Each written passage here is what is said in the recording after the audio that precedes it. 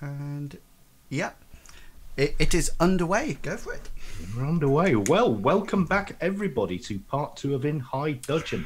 It's myself, Lawrence Whitaker, and I'm with inwils in the in crowd, and we're going to carry on where we left off, playing the Lyonesse scenario in High Dudgeon from last week. So, chaps, welcome back. Thank you. It's good to see you've returned. That's always a good sign. Very encouraging for a G. So thank you very much indeed for that. So just to recap on where we left things last week, the Madame Nineveh's festive fellows have shipped up in the village of Low Dudgeon. Just on the eve of the Midsummer Games, you found that there's a certain degree of rivalry and consternation between High Dudgeon and Low Dudgeon, with High Dudgeon being accused of cheating. And you have been recruited by a couple of the village elders, Beldwain and Chalet, to get to the bottom of what might be causing this cheating. In the course of your investigations, and actually before they started, you'd found a strange horseshoe embedded the wrong way up in the gatepost that led into the meadow where the Midsummer Games will be taking place. And you found several other horseshoes scattered around the village, at the sawmill, at the tavern, inside the village well, and also above the lintel for the cottage of Renya, who's a local spinster that you have been lodging with over the past couple of days. Serfod the Mighty has fallen hopelessly in love with her, and at every single attempt to make his love known and woo her, completely screwed it up. And she had hightailed it off to her friend Martwallen at the sawmill to take refuge with poor Serfod in hot pursuits, and then getting cut off by a very angry Martwallen who told him to do one. Now, we kind of left it with you all deciding what you were going to do on day 2 of the games themselves.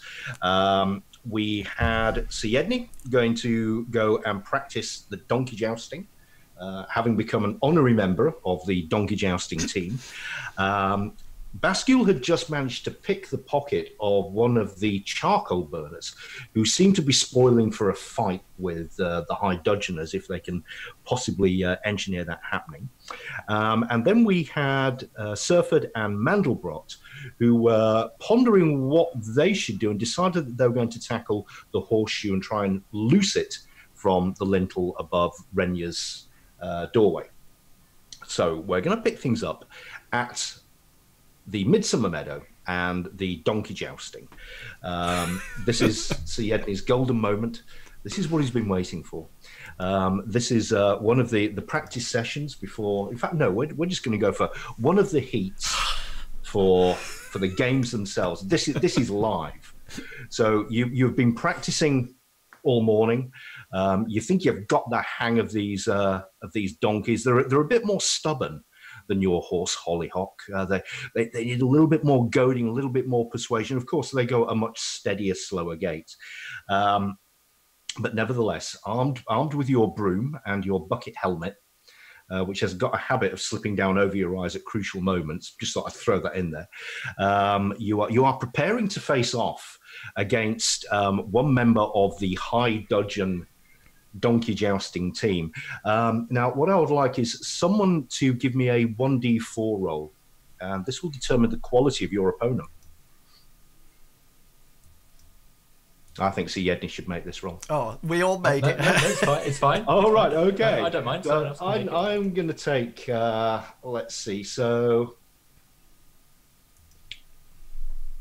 what have we got there? So we have got a 3 for Mandelbrot.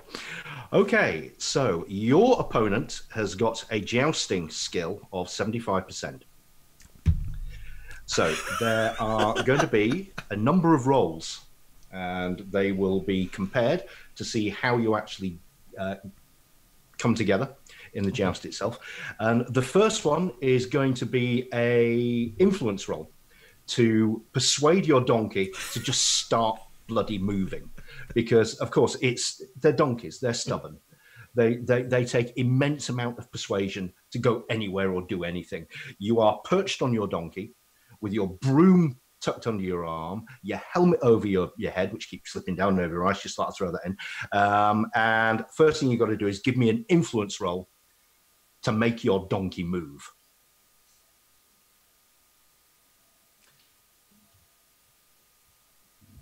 No, so Jedny whacks his heels against the haunches of the donkey and goes, "Get it!" Okay, so it's at a flat stop. Right, Yes. so I am going to roll now for the other guy. Right, the other guy is a success. He's clapped his heels into his donkey's flanks, and the donkey has now started to saunter towards you.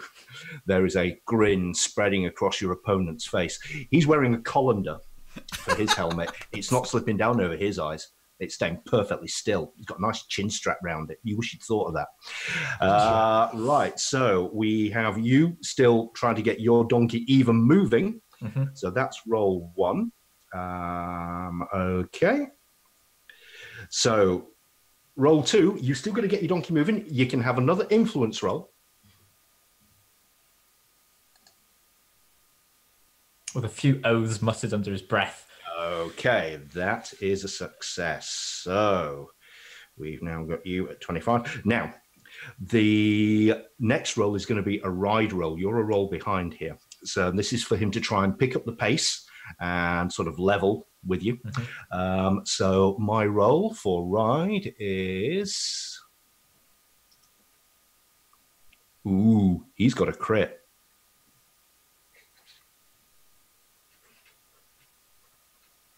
Okay, so he's actually got his donkey going at a real gallop. He's bearing down on you, and he's leveling his broom now across that tilt.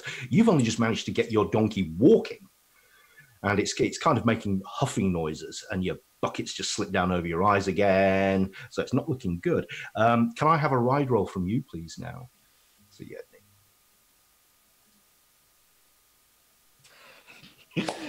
So I think he had one too many. It looks like he had one too many libations. Okay, so you are still right. Your donkey is just plodding there. The high dudgeon donkey jouster is hurtling down the tilt now, and his third roll is going to be an insight roll to see if he can guess your tactics. And if he succeeds in this, there is a chance he might unhorse you. So here we go with my roll.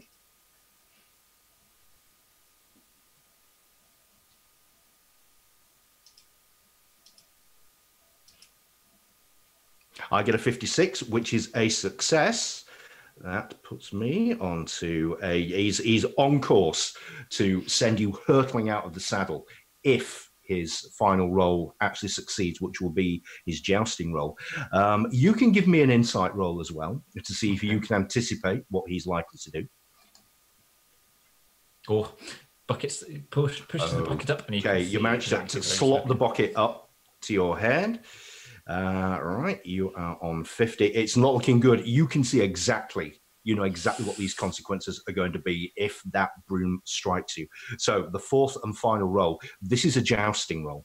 Mm-hmm. Now I will let you augment this with your athletics, given that you know that he may try and unhorse you, but I am also going to augment his jousting roll with his brawn, because he knows where he's going to put his lance or his broom. Okay. So I'll let you roll first. So is that my combat style? This is your combat style, yeah. Yeah, and then I can augment it with my athletics. So that's 10%. So that's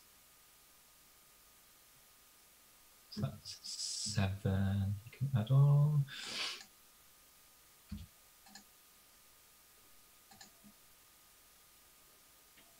I'm happy. Okay, so we've got a success there. Yeah. Okay, so you go into that on a 75. Right, the final roll for this guy, his jousting roll is 75, augmented by his brawn, which is giving him plus 10, so he's on 85. And I get a 17, which is a success. So Out of that task, the final scores were 125 to the High Dudgeon Jouster and 75 to poor old Sir Jedny. There is a sickening crunch as the haft of the broom clangs straight into your shield, the force of which, given the speed that the donkey of your opponent is traveling at, is going to unhorse you.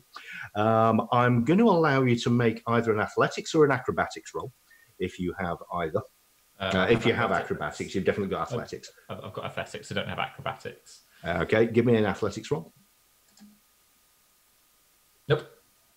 Okay, you thud to the ground, and you are going to take some damage. I am going to give you, let's see, you actually weren't moving very fast, so the differential damage is going to be slightly lower than it would have been. You're going to have 2d6 damage to, let's see, I think 3 locations.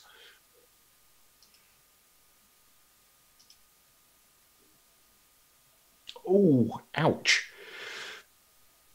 Right, so that's 10 points of damage that you've taken. That is quite nasty as you come splintering off the donkey.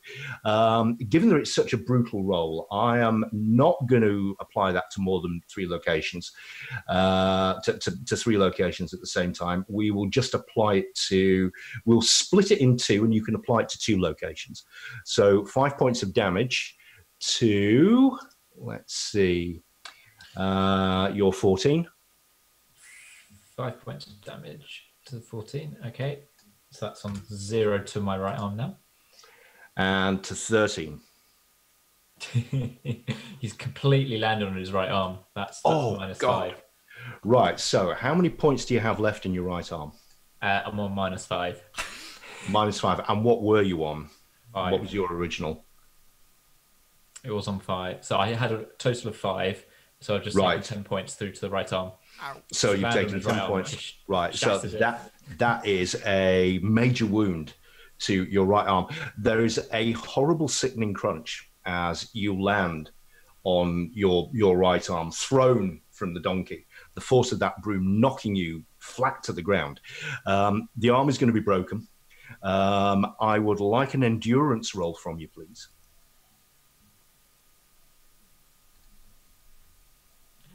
I'm going to use a luck point to reverse that one. You can see you can see. Sorry, I'll use a luck point to reverse that if I'm able to. Okay, so you've got 2 options with the luck points.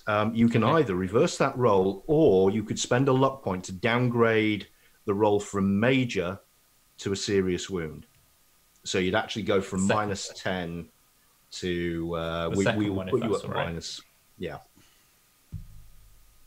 Is that what you want to do? Or do you want to just try and take the wound and try and resist with the endurance? No, I'll do the second one, so I'll downgrade it if that's right. You're going to downgrade. Okay, right. So your arm is dislocated rather than badly broken. You still need to give me that endurance roll anyway, but we'll let you re-roll it. That's very kind of you.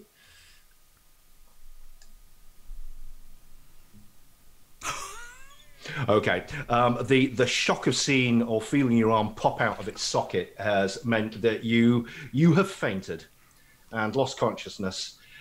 You're dimly aware of a couple of your comrades carrying you off the tournament field. There are cheers going up from the High Dudgeon crowd. There's a sort of lots of grumbling that you can dimly hear as you just lapse into full unconsciousness from the Low Dudgeon crowd. No worries. I wouldn't be surprised if the donkey gave me a kick as I went down as well. Well, sadly, Low Dudgeon lost that round. That's going to be a bitter blow for them. It's a good job there's not a box for coccyx. Really hurts. You had to go there. Now, Brascule, you were over at the meadow because you've been busy picking people's pockets. Of course, there's lots of people watching the the donkey jousting. It's one of the main events. So you have seen all this happening. You've seen poor Sir Jedny being carried off with his arm hanging out of its shoulder socket. What are you to do? I had been intending to go see Surfy, or Serfod, but I think with this clever distraction that my comrades made for me, I'd like to spend some time picking pockets, since I have to pay up to Nineveh anyways. Oh, okay. All right, so there's quite a crowd of people gathered around watching the donkey jousting. There are lots of purses that you can cut and pockets that can be picked. Give me a D4 roll, please. Absolutely. Ooh. Okay. One of the people that looks like quite an easy mark seems to be a Low Dudgenite. He's got a big sort of thick belt around his waist, and there's a nice fat purse looped around it. He's not paying any attention to it because he's busy gossiping with his neighbour. He's got a big flagon of ale in one hand. Look at that! Oh, that's going to hurt, he says, as poor Sir Jedny gets thrown off the donkey. Oh, go you hear that pop, just like a pea coming out of a pod.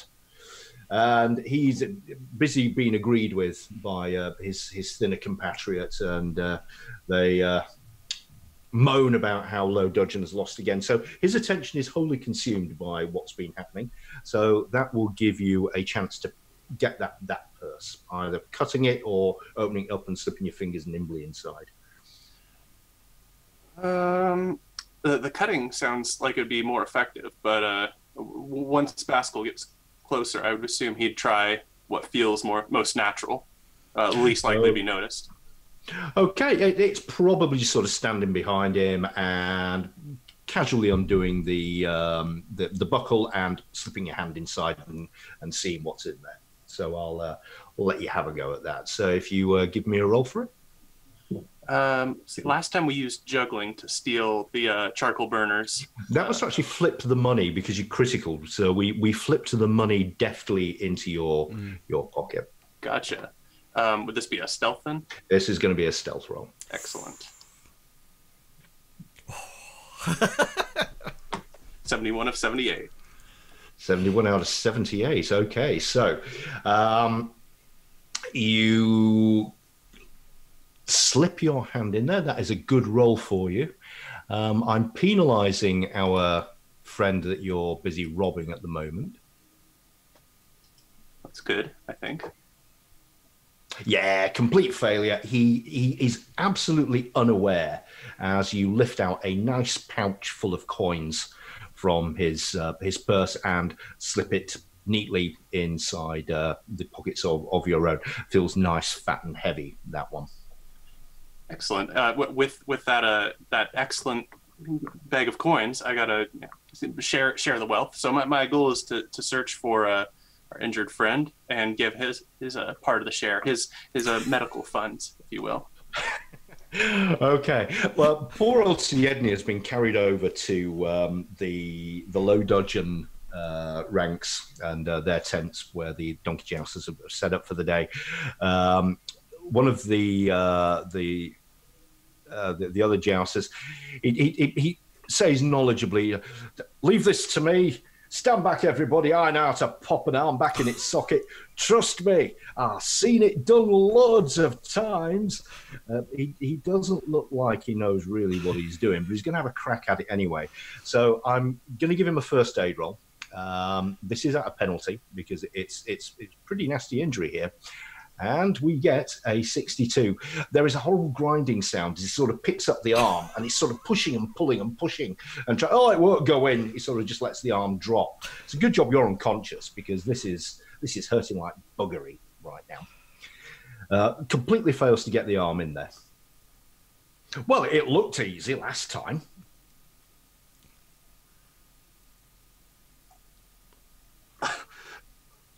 Brascule is absolutely speechless here, not knowing anything better to do.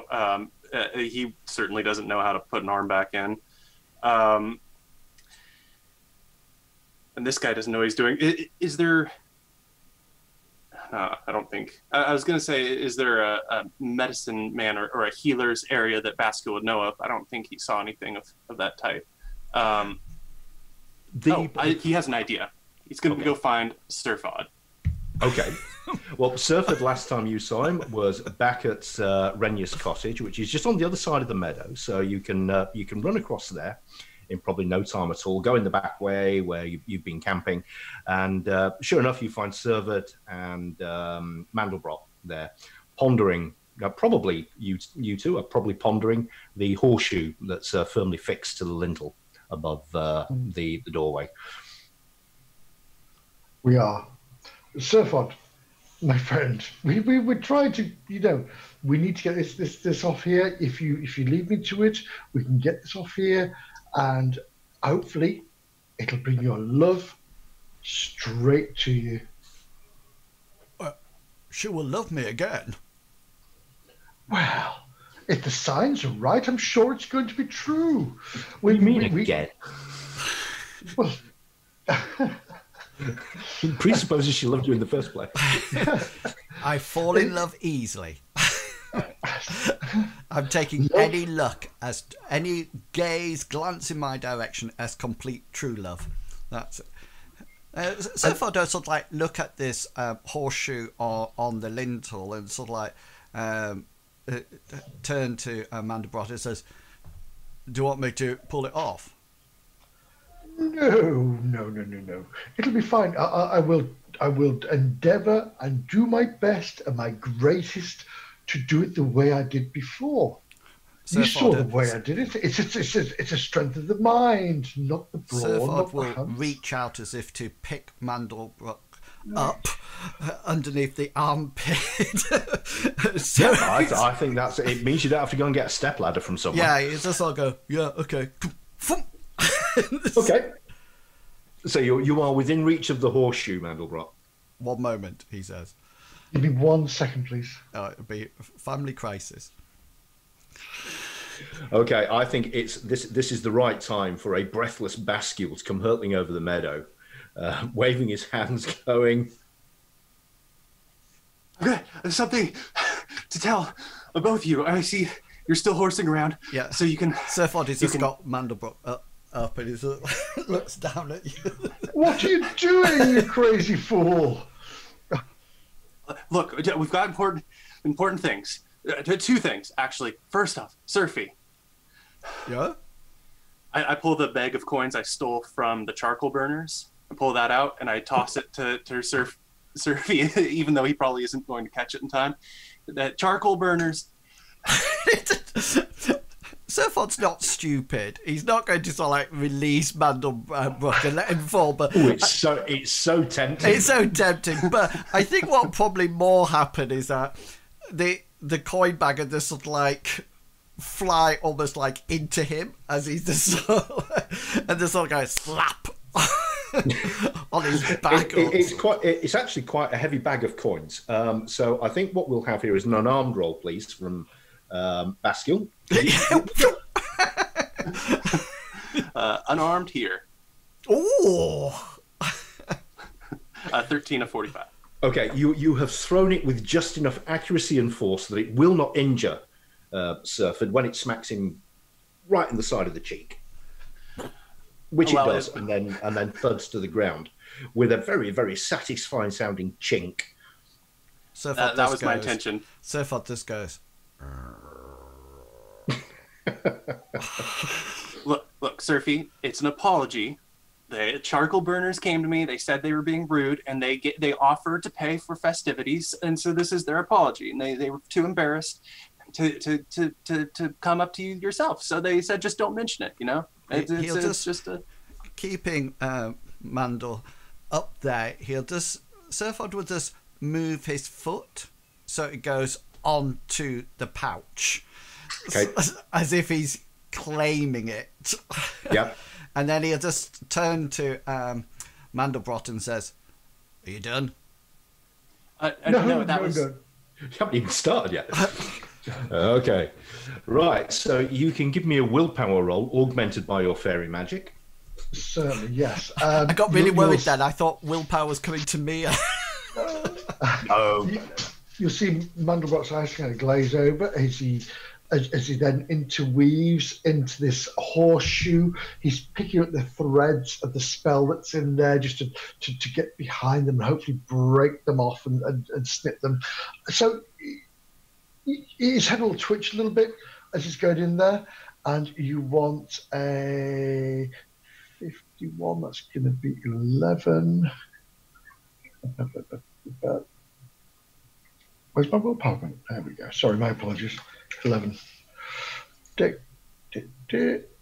And he is so confused by what's happened with the little jig that he's had from the coin that's hit Serfod, that he's sort of like distraction that's thrown him completely. The horseshoe it will not shift.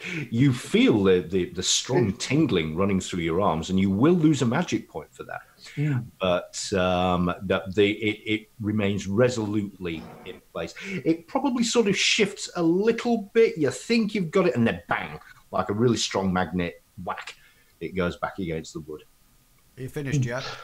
Serfod, what happened? I was distracted there by something. What happened? I was focused. It was coming, and then all of a sudden, I just nothing happened. What happened? Serfod did just sort of like lower him to the ground, and just say, "I think it's easier if I try to pull it off." Well, have a go, my friend. Feel free. He sort of like looks at it. Don't damage the house. Yeah, he sort of like looks at it and he thinks, "Do you think that might be load bearing?" Yes, it's a lintel. It's definitely load bearing. I don't want to ruin her house. I don't think that would do much for our romance. Okay, well, you've already tried pulling off the horseshoe from the gatepost, and look what happened last time you pulled the gatepost right out. So you know that brute force isn't the answer here. You know that obviously Mandelbrot has been using some of his maggly widdly diddly stuff, timey-wimey kind of thing. So maybe taking a different approach might help it. Give me an insight roll. And we'll actually make this an easy insight roll as well. So, just so we can keep things moving along. Oh! There we go. Okay. Maybe if you focus your love for Renya, maybe you can channel that, and maybe the cottage will give it up for you.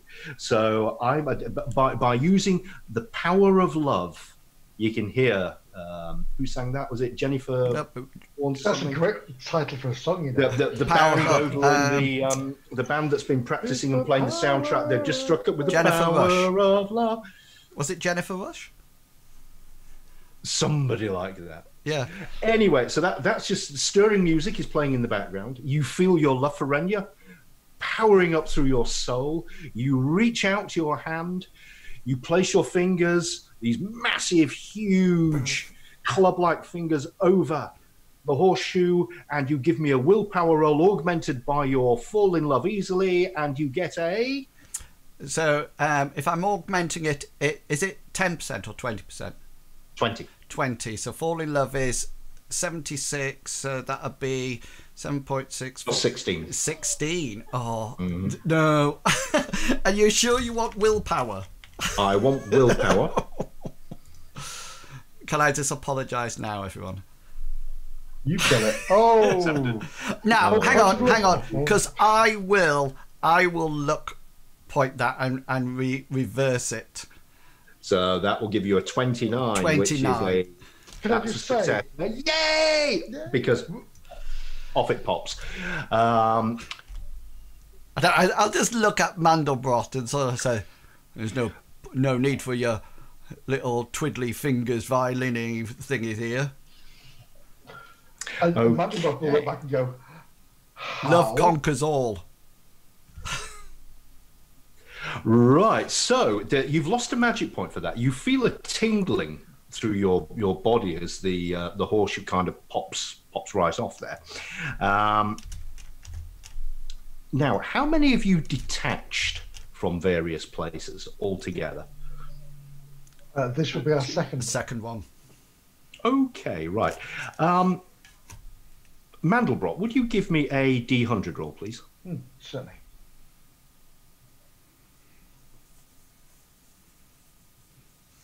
Okay.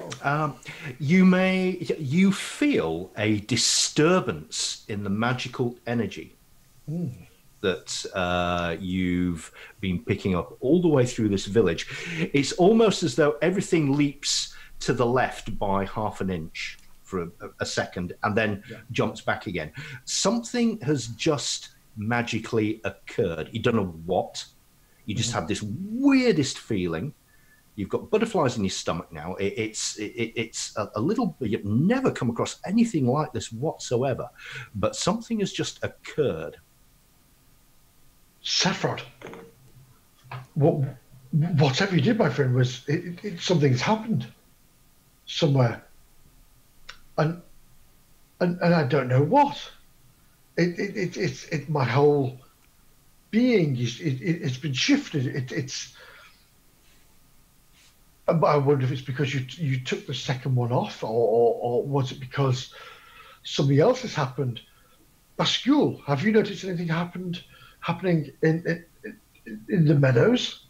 Yes, actually, it was the strangest thing. Actually, I was doing work for our troop, and then one of our festive fellows broke his arm, and they're manhandling him down there in a way where it's a good thing he's unconscious. And that's why I came up here to deliver the apology, so that we could ignore those charcoal burners and live our lives. And also that I thought Serfod might be able to jam that arm back into the right location. I can probably give it a yank. Yeah, we should probably make haste. But if we want to look at this door frame longer, I guess we could. No, door frame's fine. It's fine. Serfod, bring the horseshoe with you. Pop it in your pocket or in your bag. Bring it with us, and let's see what's happened. Serfod will put it somewhere safe, but also reach down and take the bag of coins that his foot was on, and heft it a little bit. Then probably put that in his breeches as well. Okay. Then says to Brascule, where is it? Where is he? Follow me. I'll lead you guys down there. We better scoop up our friend, and then I'll lead them down to where Sir Jedny was last unconscious. Delivery at the door, 2 shakes. Yeah, no worries. Is Sir Jedny sort of like out cold then? Yes, he is. He's completely unconscious. He failed his endurance roll when his arm was popped out of his socket, and good thing too as well. He's not looking in a good state. His arm is hanging at a very funny angle down by his side. There's a number of puzzled villagers standing over him, arguing about the best way to put it back in. Someone's got a crowbar and sort of gingerly looking at how that could be put to good use. So he probably arrived just in the nick of time, actually. A number of women are standing around with their arms folded, sort of supervising the men, going, no. I think if you kick it, yes, that'll do. Yeah. Do we have in our troop with Lady Nineveh's sort of like travelling circus? Do we have anybody who deals with anything like this? Usually, Madam Nineveh. Yeah. She's the one that deals with cuts, scrapes, colds, sneezes, minor bouts of the plague, that kind of thing. And whereabouts would she be at the moment? Well, she is currently supervising the performances that are going on elsewhere in the meadow. So there'll be some of the other performers, and she's over there. They're not aware of the commotion that's happened with the donkey jam. So go for it. So Mandelbrot will step in and have a look at Jedny, and he'll be like, "Oh, I think I can do something with this." And he'll try to like put his hand on the arm, and he'll just twist it slightly after having a good look at it, and try to push it into place. And would you like me to make a first So aid? Jedny just gives an involuntary screech across and unconscious. It's all right. I have the combat trait of knockout blow, so don't worry. If you come out round Sir Jedny, Yeah. Yeah, can I use my first aid just to?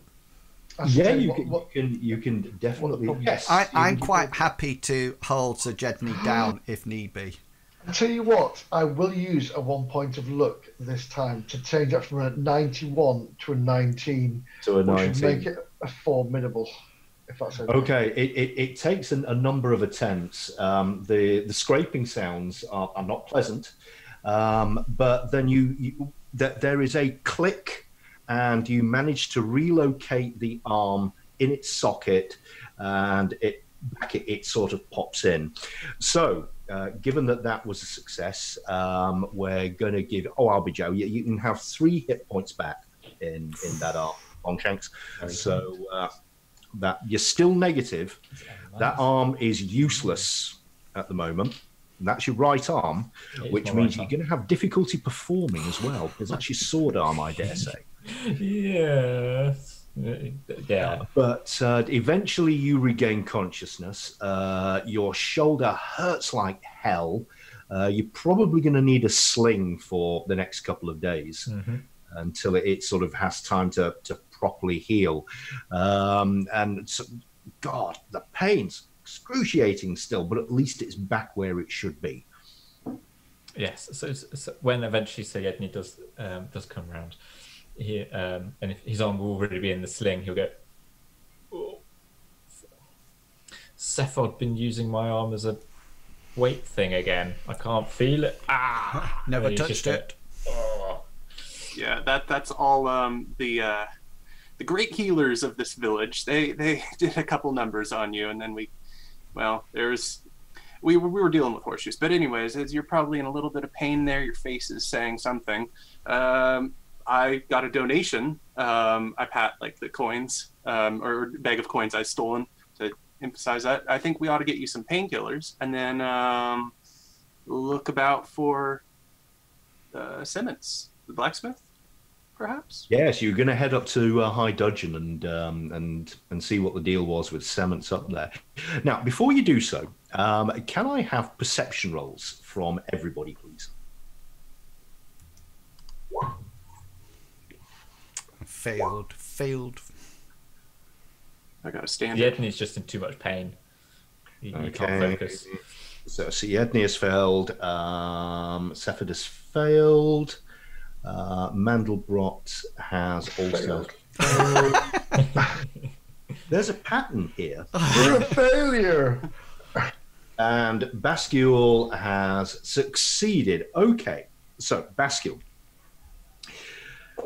Some of the women that have been gathered round watching and supervising the relocation of Sir Jedny's arm back in its socket, when they see the magician sort of pop it in there, one of them says, anyway, as I was saying before we were so rudely interrupted, that Renya, right, that Renya, I'm telling you now, it's don't trust her. I don't. If you knew what I'd seen all them years ago, if you knew, scandalous, I tell you.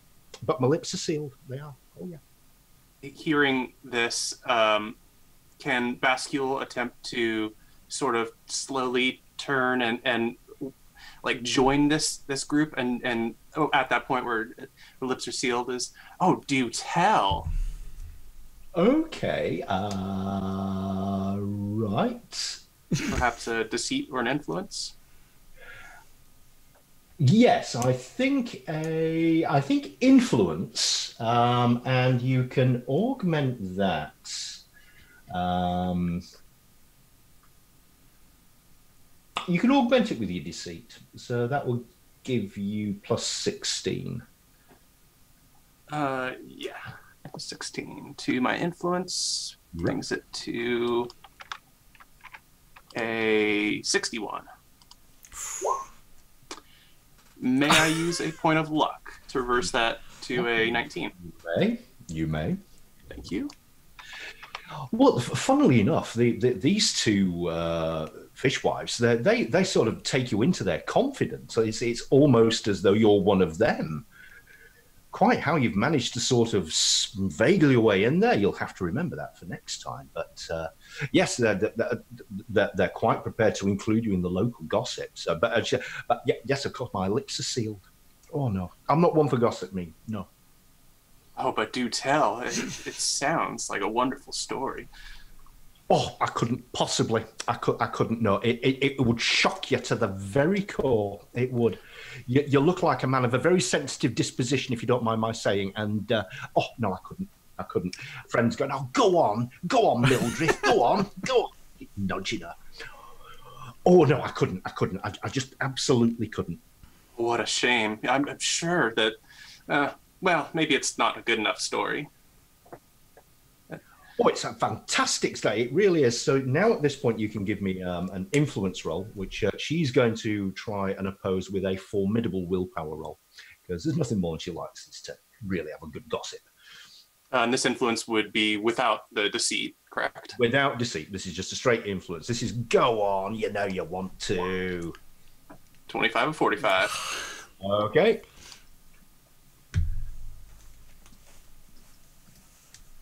And we get a 50, which is a failure for her willpower. So you have succeeded. So she looks around conspiratorial, sort of ushers for you to sort of huddle in, you and the other couple of ladies that she's talking with. She says, well, do you remember that summer about 10 years ago it would be? Yeah, just before the games. You remember? It was really hot that year. And she goes into a story about how she was... coming back from her husband's Tam's charcoal furnace out in the woods, out beyond that old yew tree. You know the one, you know where we were burning that year, because all the wood was so good then. Got the fad. I'd taken out his snack and I'd said, you've got to get back because the games will be starting. And who should I see there but Renya?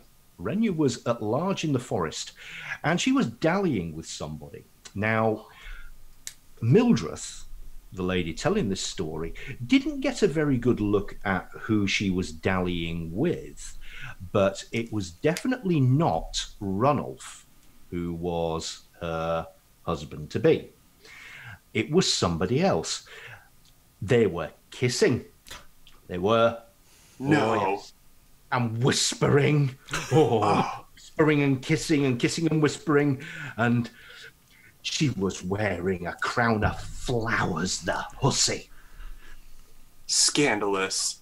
It's scandalous. And then she had the brass balls to turn up afterwards like nothing had happened, cheering and skipping around and doing the dancing with Ranulph. And I tell you that Ranulph, he knew nothing about it, but I did. Oh, I nearly said something, Ben, but my Tam, he said, don't you dare, Mildred, don't you dare shoot your mouth off.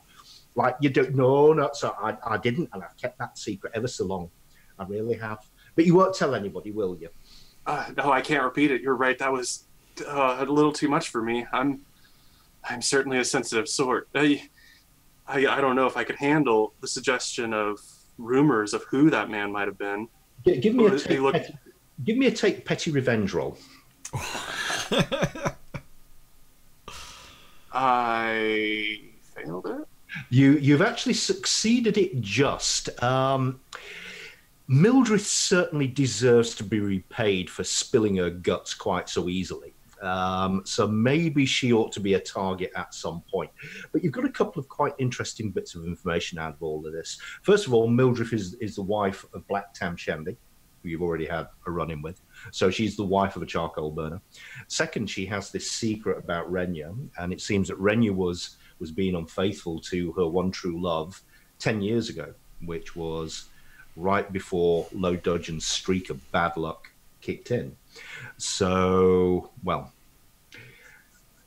who knows what happened, but you do know that Renya's husband ran off with an exotic dancer from Is the very next year. Interesting. And hadn't even been married a year before up sticks and went off with, well. So, there you are. I'll Quite an suppress my eventful urge evening. to torment this lady for spilling the beans, since I have bigger things to do. I'd like to remerge with my group. Certainly, mate. And suggest it. I think we ought to be going now that we've got a friend. And has anybody got him a mug of ale? He's still making that face. Jedny, are you okay? Somebody has pressed a mug of apple cider to Sir Jedny's lips. His right hand. Get this down. It will do you the power of good. It doesn't. Oh, thank you. And then Sir Jedny, with his left hand, which is shaking from the pain anyway, is working his way through this tankard of local cider in quite large gulps, between winces of pain that the gulp is then causing in his shoulder. Absolutely. Okay, so that the shoulder will get better over the course of the next few days, I am sure. But so you have a horseshoe. You got 2 horseshoes. Something magically has gone pop around the village. You're not sure what, and you got a bit more information about what may have happened in Low Dudgens past. So, are you carrying on with your plan to travel up to High Dudgeon and compare the horseshoes with the work of Semence, the blacksmith? I think. Yeah, go for it. Sorry, go on. Serfod. I was just going to say, I think Mandelbrot convinced Serfod at one point, who wanted to see go and see the charcoal burners, to almost like deviate to join him with the horseshoe escapade. So Serfod will actually mention it again to Mandelbrot and sort of like say, if they're going somewhere else, can we go and see the charcoal burners now? No, Serfod, we said, my friend, my large friend, I'm still confused mighty. how you got that mighty friend. That is true. You are a mighty. Serfod the mighty. The mighty Serfod. How you managed to get the horseshoe from the cottage. But bearing in mind, and look at your horseshoe and look at my horseshoe, see how they have the same mark, a V? That's a V there, and the same little lines going down here. We need to find who has made these, and then at least we can find out who's been putting them around. All of us. It's really important. Well, I think many may be better than me. How far away is High Dudgeon from Low Dudgeon in days? About 3 hours. About 5 miles. Right. So it's going to take you a couple of hours and it's uphill as well. So it's going to take you a couple of hours to walk there. But it's certainly walking distance. If you were to take Hollyhock and ride, then you'd halve that time probably. But surely, if with the goings on today, everyone will be here, including the blacksmith from High Dudgeon. Surely he'll be in the meadows having a fun time. Perhaps we could ask around to see if he's around here first before trekking all the way to High Dudgeon and back. Yep, you can do that. Somebody can ask around. Who wants to have a crack at that? It's a straightforward perception roll. Brascule. You seem I to think be... Brascule's happy to wander around because he doesn't really want to walk 5 miles. So he'll do a walk around. Here is his perception. 58 of 66. Okay, asking around a few of the people, has anybody seen Semence around here? Is he watching the games? Turns out that he isn't. Semence used to be part of the tug of war team that took part in the games, but he retired a couple of years ago. He hasn't been down here for some time, actually. He keeps his distance from Low Dudgeon these days. Yeah, that checks out. I'll thank people for their time and make a comment like, I just really need to get my branding irons fixed. I'll let you go. I'll bring that information back to the group. But what do you want that blacksmith? We've got a perfectly good blacksmith just over there. Oh, well, I can't argue with that one. I'll go check him out. Maybe Low Dudgeon's actually better than that High Dudgeon, Of course they are. I'm not if the blacksmith here didn't make the horseshoes, could we not just assume that they were made at High Dudgeon? Well, Serfod, I never even thought. We haven't even looked at the blacksmith here. Yeah. So maybe if we quickly go to him, and what's his name? What's the blacksmith's name? Did you find out, Brascule? Knacker. Knacker. I didn't really have a good lie prepared for those villagers, so they didn't even laugh at my jokes either. So it's kind of let's go and see Knacker, and then I didn't really want to walk all the way. I feel we need to pay the charcoal burners a visit. No, I'm surprised. The charcoal burners have paid you for the apology, Serfod. You see this bag of gold that Brascule gave you? It was an apology. They said, "We're sorry, have some gold, have many drinks on me." I gave you some gold. So, some florins.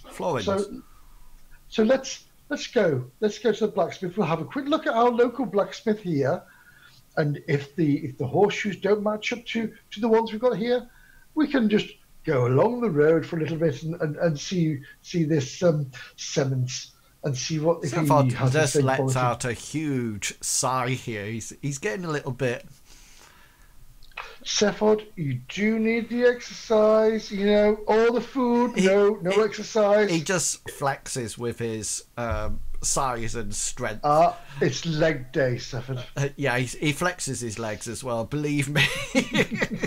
If there's one person that doesn't need exercise in the whole of Madame Nineveh's festive fellas, it's Serfod the Mighty. Yeah. In fact, his muscles are bigger today than they appear to be yesterday. You're pretty sure they've grown another inch. And that's just with lifting Mandelbrot up and down. The mightiness quotient has definitely increased. Yeah. Okay, where are you going? High Dudgeon or the local blackie? We'll try the local blackie first. First, yeah, shortlist first, and then go for the trick next. Okay, right. Well, the local blacksmith is called Knacker. His workshop is just opposite the tavern where you've all been before. So you know exactly where to go. Because there are so many people in High Dudgeon at the moment, there's quite a steady trade going through his workshop with horses needing to be shod, things to be repaired, cartwheels to be fixed. He does all that kind of work. He puts fresh banding on cartwheels, all this sort of stuff. He's a bit of a jack of all trades. So it's actually quite busy. There's a line of horses all waiting to be reshod. You can hear clanging coming from inside. You can smell the smoke coming out. There's clearly a forge going full tilt in there. And lots of people sort of knocking around or waiting for work to be done.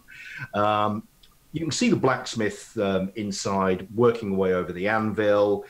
He's got sort of a pile of horseshoes and other things around. He's taking them out of the fire, whacking them away with his hammer, stopping, pausing, sizing things up, making adjustments, plunging it into water. And then he hands the horseshoe over to a youngish girl, probably about 13 or 14 years old. And she is then tending to the customers that are waiting outside. So she brings out a set of horseshoes that Knacker has just finished while you're sort of standing and watching what's going on. She expertly goes to the hooves of the horse that's waiting in line, gets the right tools, prizes out the old nails, trims the hoof, and does all the sort of blacksmithing thing. And she's the one that's fitting the shoes that Knacker has made. Does anybody have blacksmithing or anything close to that as a skill? Not me. It really does. Okay, if somebody, it's nobody complains at all about the fit of the horseshoes. There seems to be minimal work going on here, as this young girl deftly fits the shoes onto each of the horses. But the blacksmith doesn't really pay you any attention at all. The girl has a line of customers that she's working with, and you're kind of at the back of the line unless you want to try and jump the queue. Yeah. Mandelbrot will turn to Brascule and say, Brascule, my friend, why don't you take this hoof here, this horseshoe, over to the young girl and ask her if she knows who made it? Because you see the little V in the top here? That hopefully will hope that she might know that sign. If it's one of hers, brilliant. If not, she might know who it is. So if you wouldn't mind, because you're such a more charming. I pander to the crowds, you pander to people. So if you wouldn't mind, sir. Well, that is true, but to make me feel more comfortable, I'd like it if Surfy came along. Oh, by all means, by all means. I mean, it's. Don't worry, I have a courtesy It's nice to have a still. shadow. Keep me safe. And while we're walking along up to the girl, hopefully there's a little bit of space that Brascule will mention to Surfy. I'm surprised you don't want to see that Simmons guy more, seeing as he was a ex-lover of the love of your life.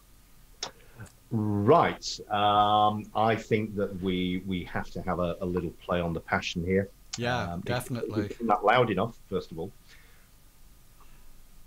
I think let's have your take petty revenge. Give me a roll against that. Ian, would you please resist with your fall in love easily? Sure. I got a 57 of 70. And I fumble my roll. Okay. Right, so you fumbled the roll. So you've actually failed miserably as well. And obviously, the rebuffing that Renya has continually given you, it's had an effect because you're actually not that needled by Brascule's clearly ham-fisted attempts to raise your jealousy. You know Renya will come back in her own time. It's just a matter of when that time is. Yeah, I know. Serfod has just look down at Brascule and just say, true love, she will come back to me. I feel it in my heart. Absolutely. And because you fumbled that roll with 100, your fall in love easily skill goes up by 1 point, and it's going up immediately by 1 point. Nice. Boom. It just strengthens your desire even more. She will come back to me. It kind of glances up at Serfod and just shrugs. Well, this huge shadow is now looming over the blacksmith's assistant, who's busy sort of trying to deal with the customer. The customer sort of looks up, and she turns and sort of looks round and comes sort of face to pectoral muscle with Serfod, and her chin sort of raises, and she looks up. Oh, mister. Down here, actually, this is my friend. We just had a quick question. We got some horseshoes. Hello. And we were just wondering where these horseshoes came from, because we have our madam is asking for them. I'll hold it out. We've got lots inside. We sell them. Yes, but we're not buying. We sell them. We make them as well. I know. We want more like this. Otherwise, madam is going to have this big guy beat me, and I don't really want that to happen. All I just want to know is where we can get more of these. Yeah. Are you going to beat him? I'll beat him. Yeah, he's already done it today. He made me eat dirt yesterday. Okay. She takes the horseshoe, and she's going to give it a cursory glance over. Brascule thinks she's going to lie to him. All right, that was a 53, and she looks at the horseshoe. She goes, "Are you pulling me leg? That's one of ours, that is." Are you sure about that? Yeah, because the maker's mark and everything. It's got Knacker's mark on it there. That's Knacker's mark. That is. And she sort of points to the sign that's above it, says blacksmith or Knacker the blacksmith. And this is his maker's mark has been branded in wood, which is an sounds like an instruction. Yes, I think I'd had a couple of libations when I was right. And so this isn't a maker's mark from somewhere else, and Brascule will give her a very suspicious eye. No, it's high quality, that. He'll probably know the horse he made that for. Well, Knacker, he does that. He's got a memory like a really good memory person. Huh. Well, that does sound impressive. Thank you, little girl. Maybe you could let me go in and ask him. He's dead busy. He'll tell me off if I go and disturb him. There's clanging coming from the blacksmith, and then the. Where are you, girl? Get in here! I can't do all this myself. I've got to go, she says, and quite bashfully, as she has to leave the customer behind, she flits into the to answer the call from Knacker himself, leaving you standing there, and the customer looking at you, go, "You just pushed in, then? That was my turn. That was." Yeah, well, you don't want Serfod Serfod to beat both of us. And. But it's all right. No, I'm quite happy for you to just push in. Yeah, I don't mind. Please don't hurt me. All right, Serfy, let's go back and... everybody should have a Serfod. I tell you, everybody should have one. I'll try my best to lead Serfod back to the group. As we're walking back, Serfod did just say... So Knacker made the horseshoes? Yeah, I guess it wasn't Simmons. Where did we get that blatant lie from? Who tricked us? You decided that it may well be Simmons, A, because he's a blacksmith, B, because he was courting Renya, and he was one of the last people that came into the cottage. That's right. From outside the village. And so you put 2 and 2 together and got 48. And yes. We lied to ourselves. Shame on us, Serfod. Serfy. So their own blacksmith is putting these up around Low Dudgen. Well, that's a clever idea. I think that if you were trying not to get caught, Serfod, then you would buy evidence that can't really be attached to you. I mean, we can both be sure that High Dudgeon is cheating here. So that would be a good move on their part. They really just want to ruin my act, don't they? Okay, Mandelbrot, insight roll. So Jedny, perception roll, please.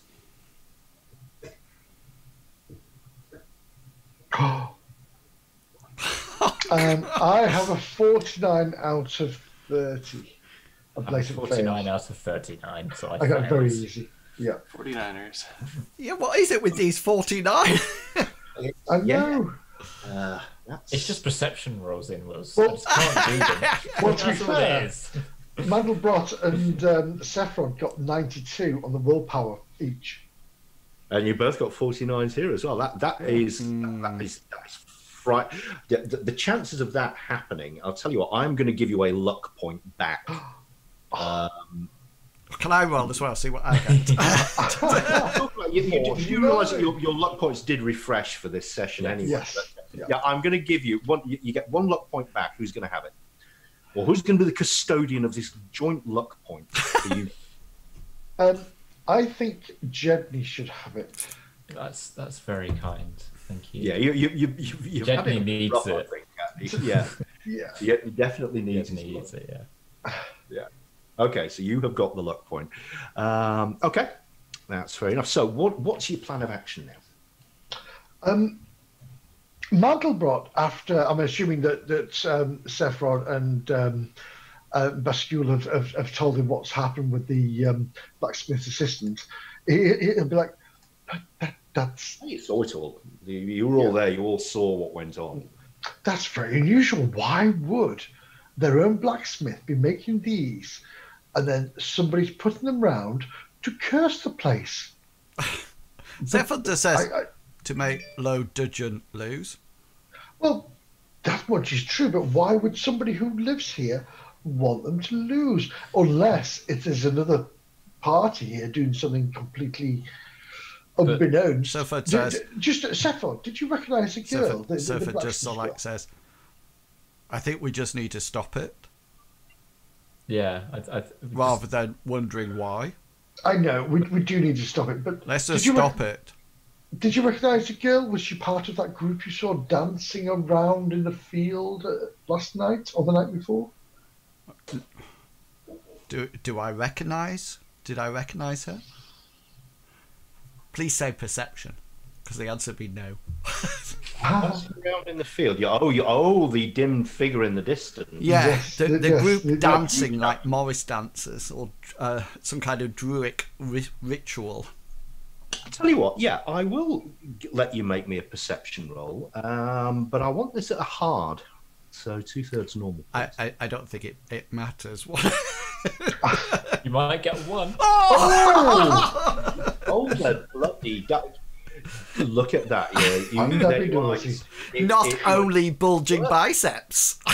Bulging eye muscles. You cast your mind back to the previous evening when your memory is jogged. It takes a lot to jog your memory once it goes in a certain direction.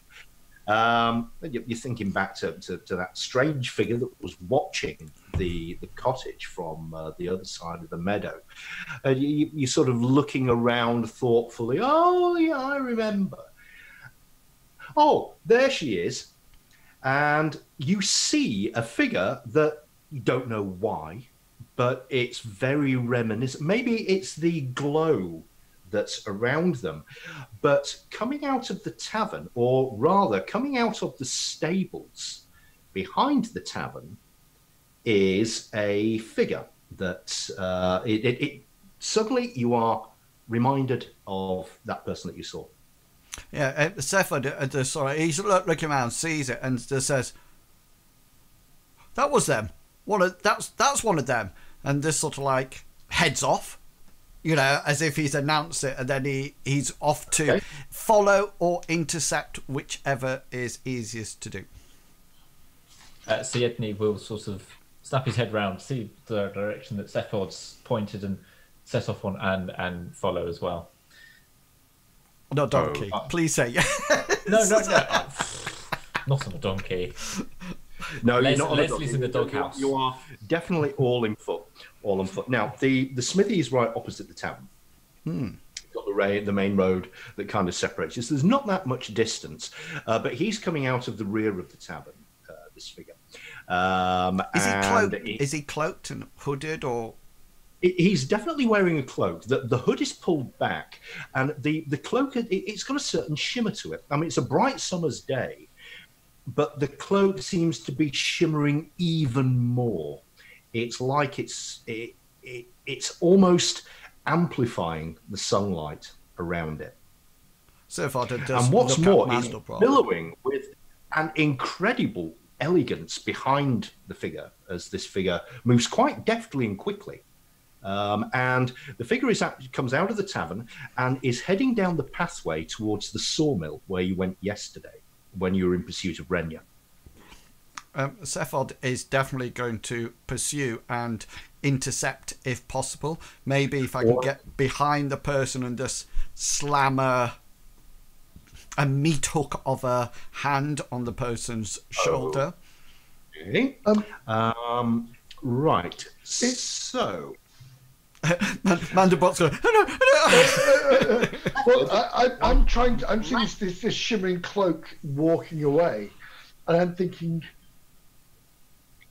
what is it? What is making this thing shimmer? And Mandelbrot wants to just try to project his senses to see if he can focus in on what this is and see if he understands it. You can give me another insight roll for that. No idea. It's a cloak. It's in the dark.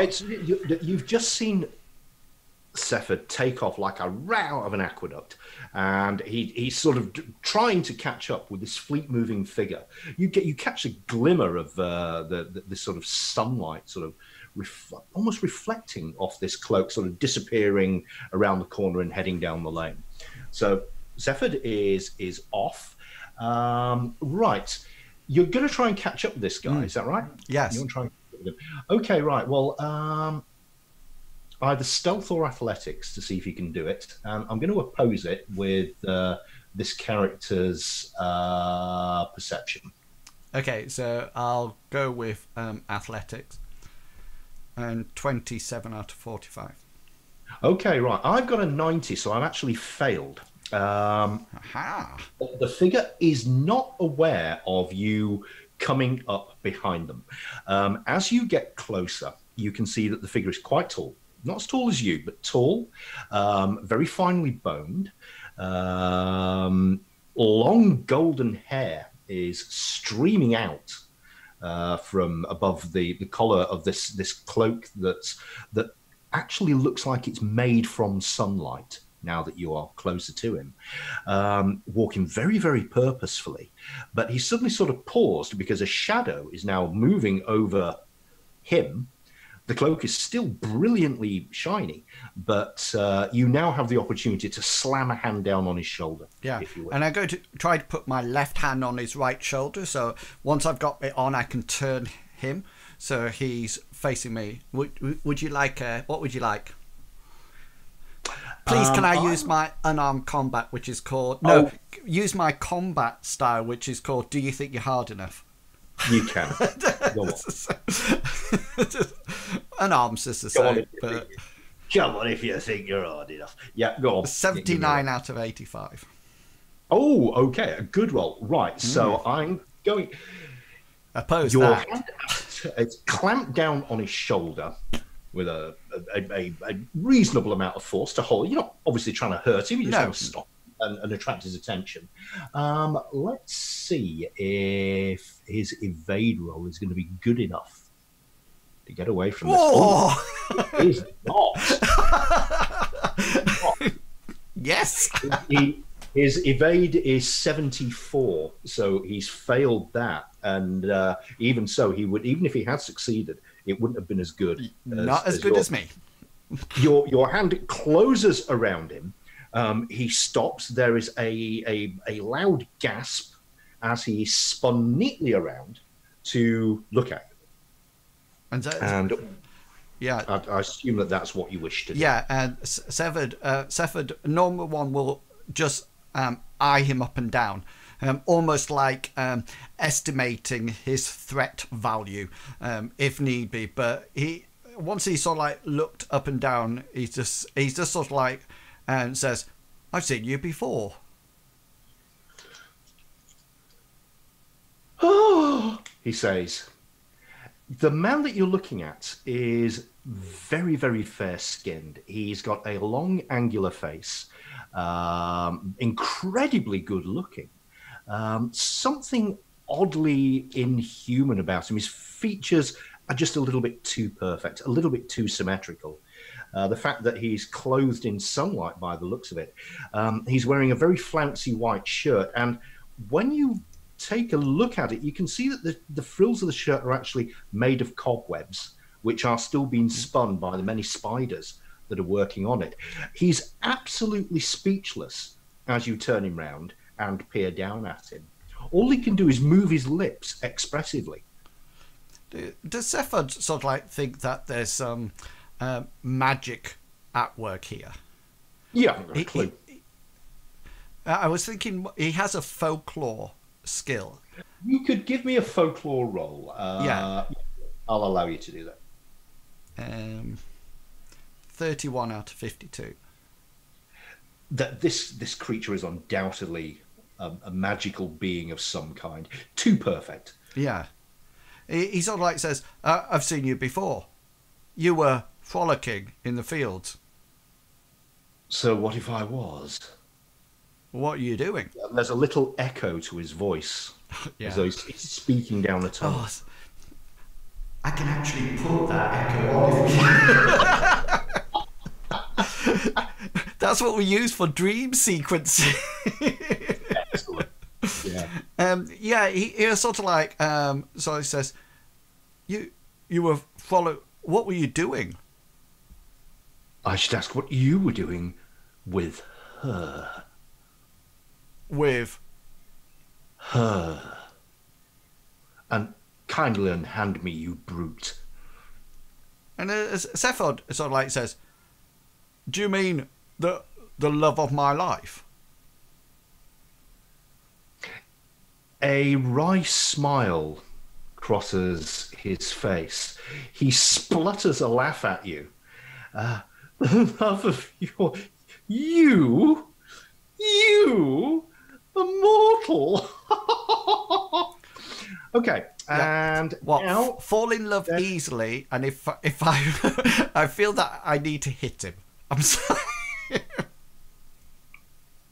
all right.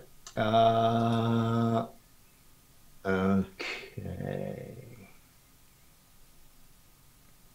He has just started to move his fingers in sort of a very magical way, and he's muttering something very quickly under his breath while he's chuckling away to himself about you being in love with whoever he's talking about. But you may give me a roll to oppose my 75 success of your fall in love easily to see if you can actually do something about it before the bell goes off. Okay, this is my fall in love ease. Can I have another fumble?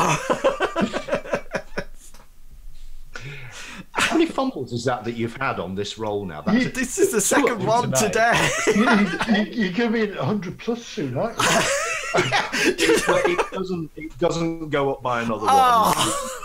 Increased it there, but okay, right. So no, you find yourself having to take a step backwards when it suddenly dawns on you that he's probably talking about Renya.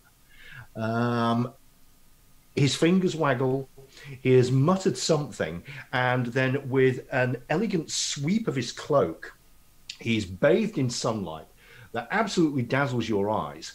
And as you step back, blink, and look, there is no sign of him. Serfod did this sort of like look around and sort of like check his hand, that and just sort of like turn to Jedny, who I think was yes, Jedny was following. Hasn't probably quite got there because he's been walking gingerly, and every so often he said, "The arm, watch the arm," as he like bumps through people in the crowd and that sort of thing. Damn it, the arm! Can't you see my sling? and then arrives probably at that point that the chap's gone poof. Yeah, Serfod did just sort of like turn to Jedny and say, "He vanished. Some kind of, hocus pocus fairy magic." Oh no, not more of that. Yeah, he looked a little bit too perfect. Almost like, well, not human. Not human? Well, he came from the stable, yeah? Is that where? Yes, he was coming out of the tavern by the stable entrance rather than the main entrance to the tavern. Right. So almost like a back entrance to it. Yeah. Serfod is just sort of like says, he came out of the tavern, but not from the front door. Go and get the others. And then Sir Jedny will turn around and again cursing people as they bump into his arm in the crowd. Yeah, and Serfod's going make to his go way back to the others too. Serfod's going to go round to the back, and he's not very good at interpersonal relationships or anything like that, but he does have a courtesy skill. So I'm wondering whether or not I can engage this skill to almost like knock on the door or engage with anybody who's inside at the back, maybe one of the barmaids or the cook if they're there too. And what he wants to do is sort of like almost like bring into conversation that he just met somebody leaving and whether or not they know who it was. Okay. Yeah, you don't need to roll for that. Oh, nice. That's my handsome good looks does the trick. Your impressive physique. Because... My eloquence of 76. Okay, so the person that just happens to be slopping out as you approach the back door. Back door opens. She's the landlord's wife. Ursula. She's got a wooden pail of water that she sort of throws out into the street, slops over your boots, and sort of puddles around you. Oh, I'm awfully sorry. Oh, and she sees impressive musculature.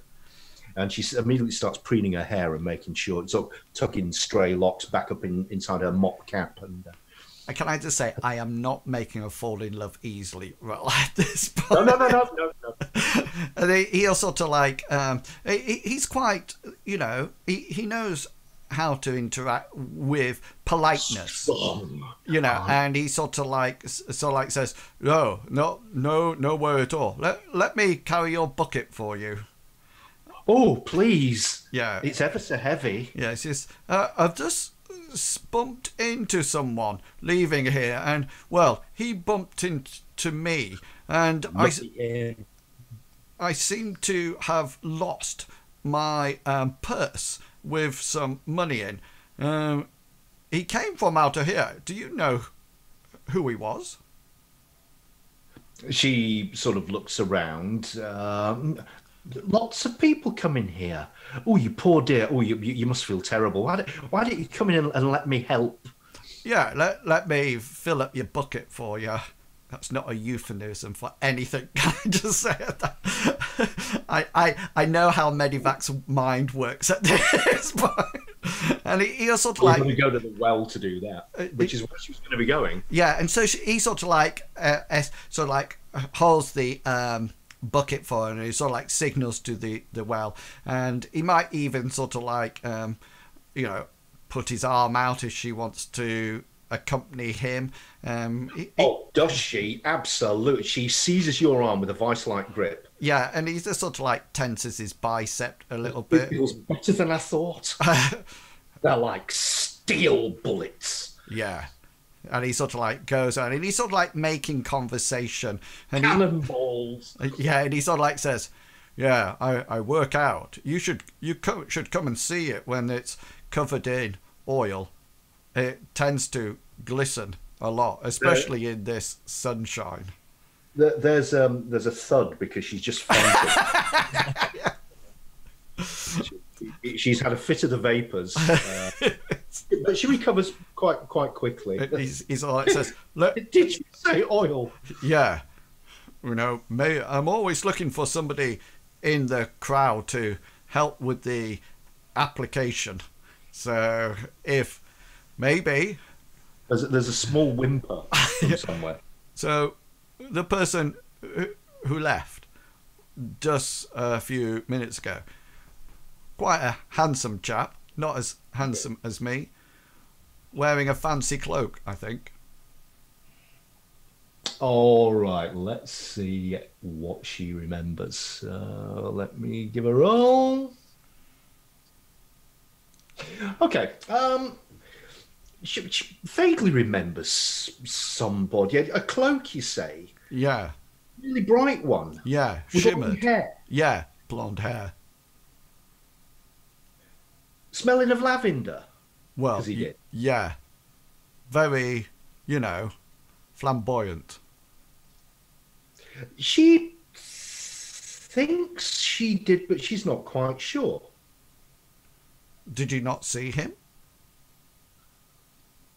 I certainly smelled lavender when I was mopping the floor, but I don't think I quite saw. But I did see something. It was like a shimmer. Yeah, a shimmer. And have you smelt lavender before? Not in the bar.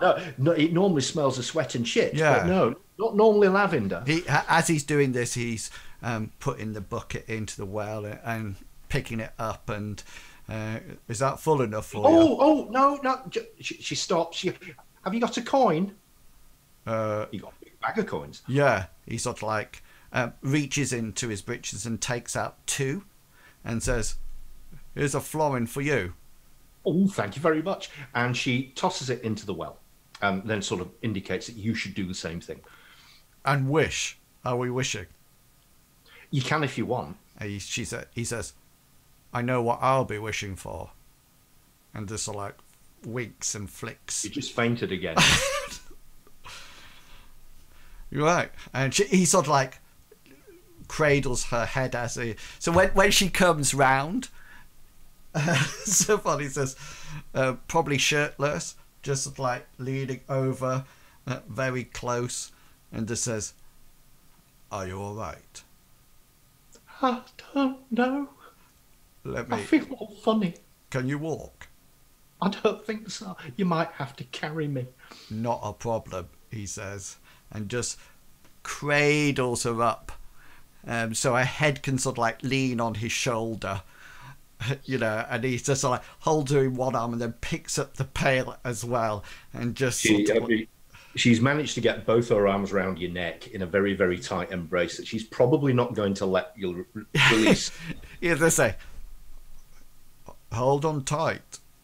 Oh, I'm not letting go, don't you worry.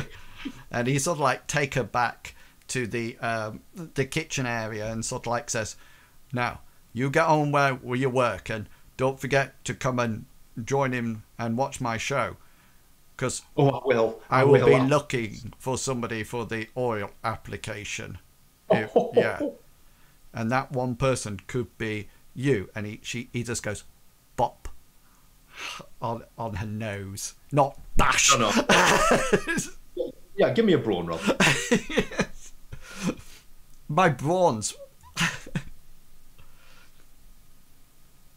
27 out of 100. Okay.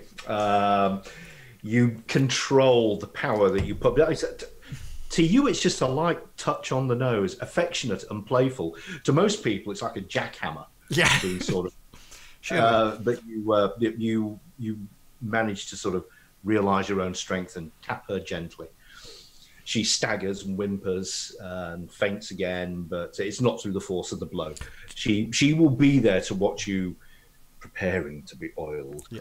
So the back of the the tavern, is that sort of like a kitchen, and then it goes through to the kitchen, scullery, all that kind of stuff, and then you've got the big main public bar. At the front. So either this guy was in this area and left, or in the tavern and came out the back way. That's what Serfod is sort of like assuming.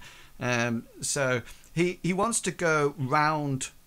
He's not going to go through the back. He's going to hand over the bucket and go round as if he's going into the tavern.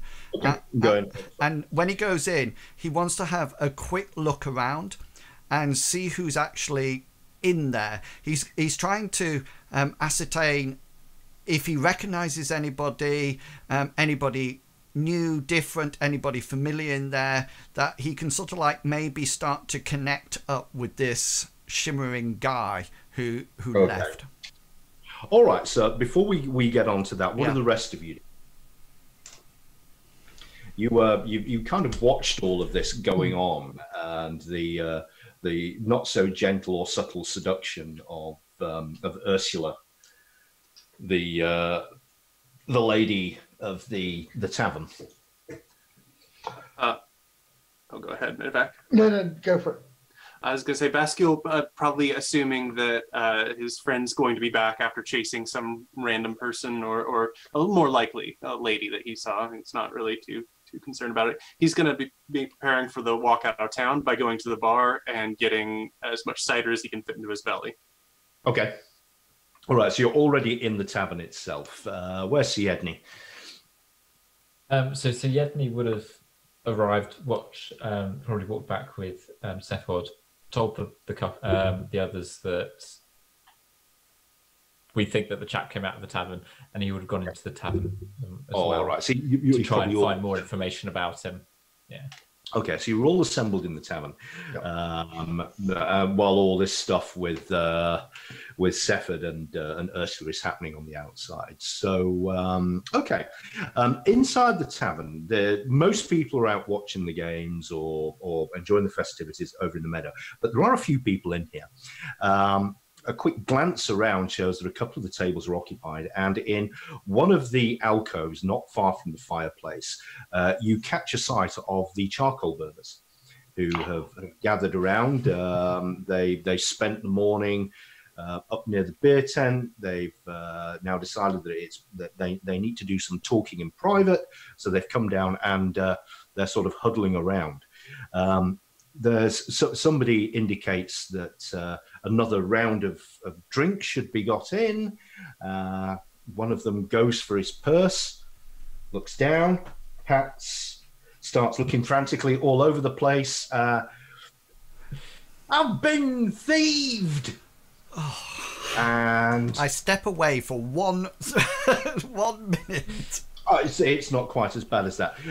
Their sort of size, and it's decided amongst the charcoal burners that somebody else will stand this round. But this particular charcoal burner, the one that Brascule just happened to have so nimbly lifted from, is looking daggers all around. When I get hold of whoever took my money, I'll string him up by his small intestine. Absolutely furious he is. So there's only a few people in the bar, charcoal burners being one of the groups, and there's the landlord sort of idly wiping down the bar, looking at the stock and so forth, and sort of glances up, nods in your direction when you come in, and goes back to his work.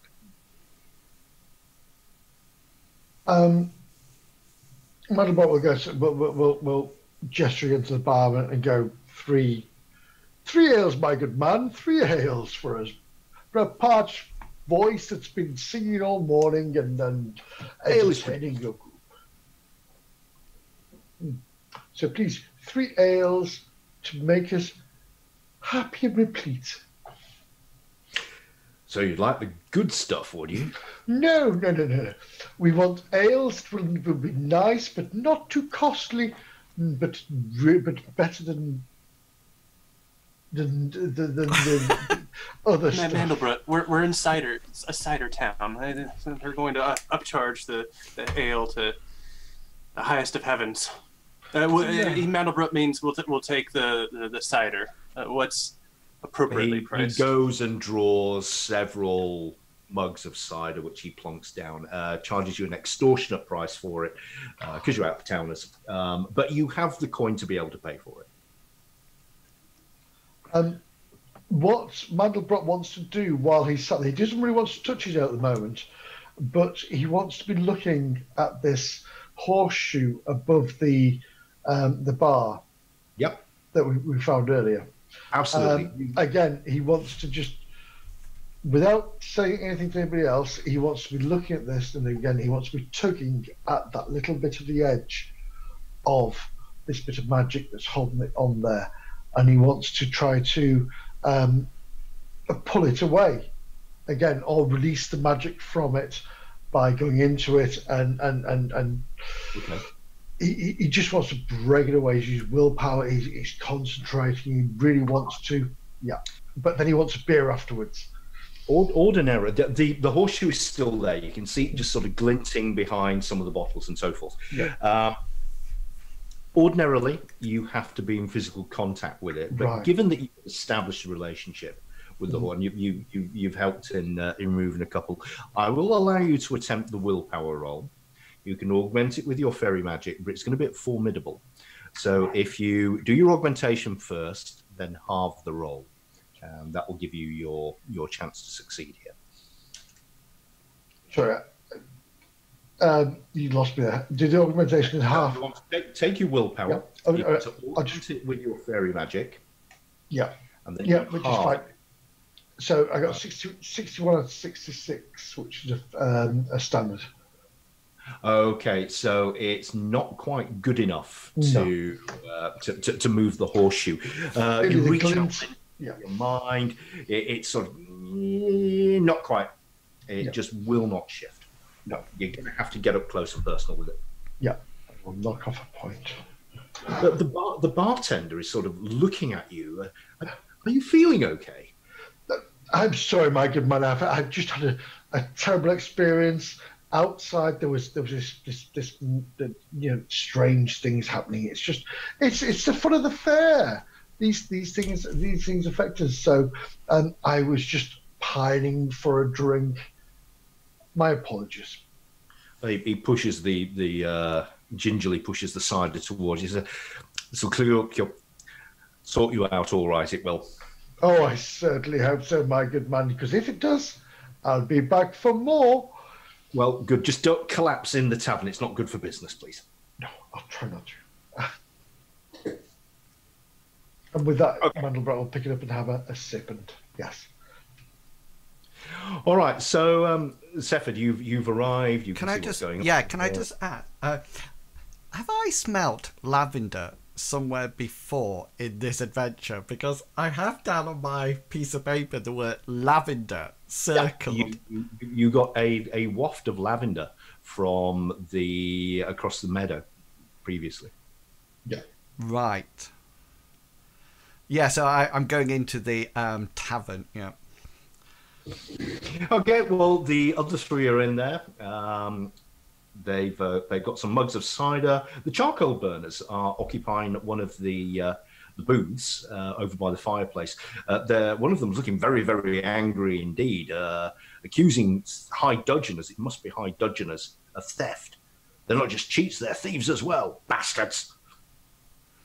Why don't we just go and get them now? We know where they are, says the angry one that's had his pocket picked.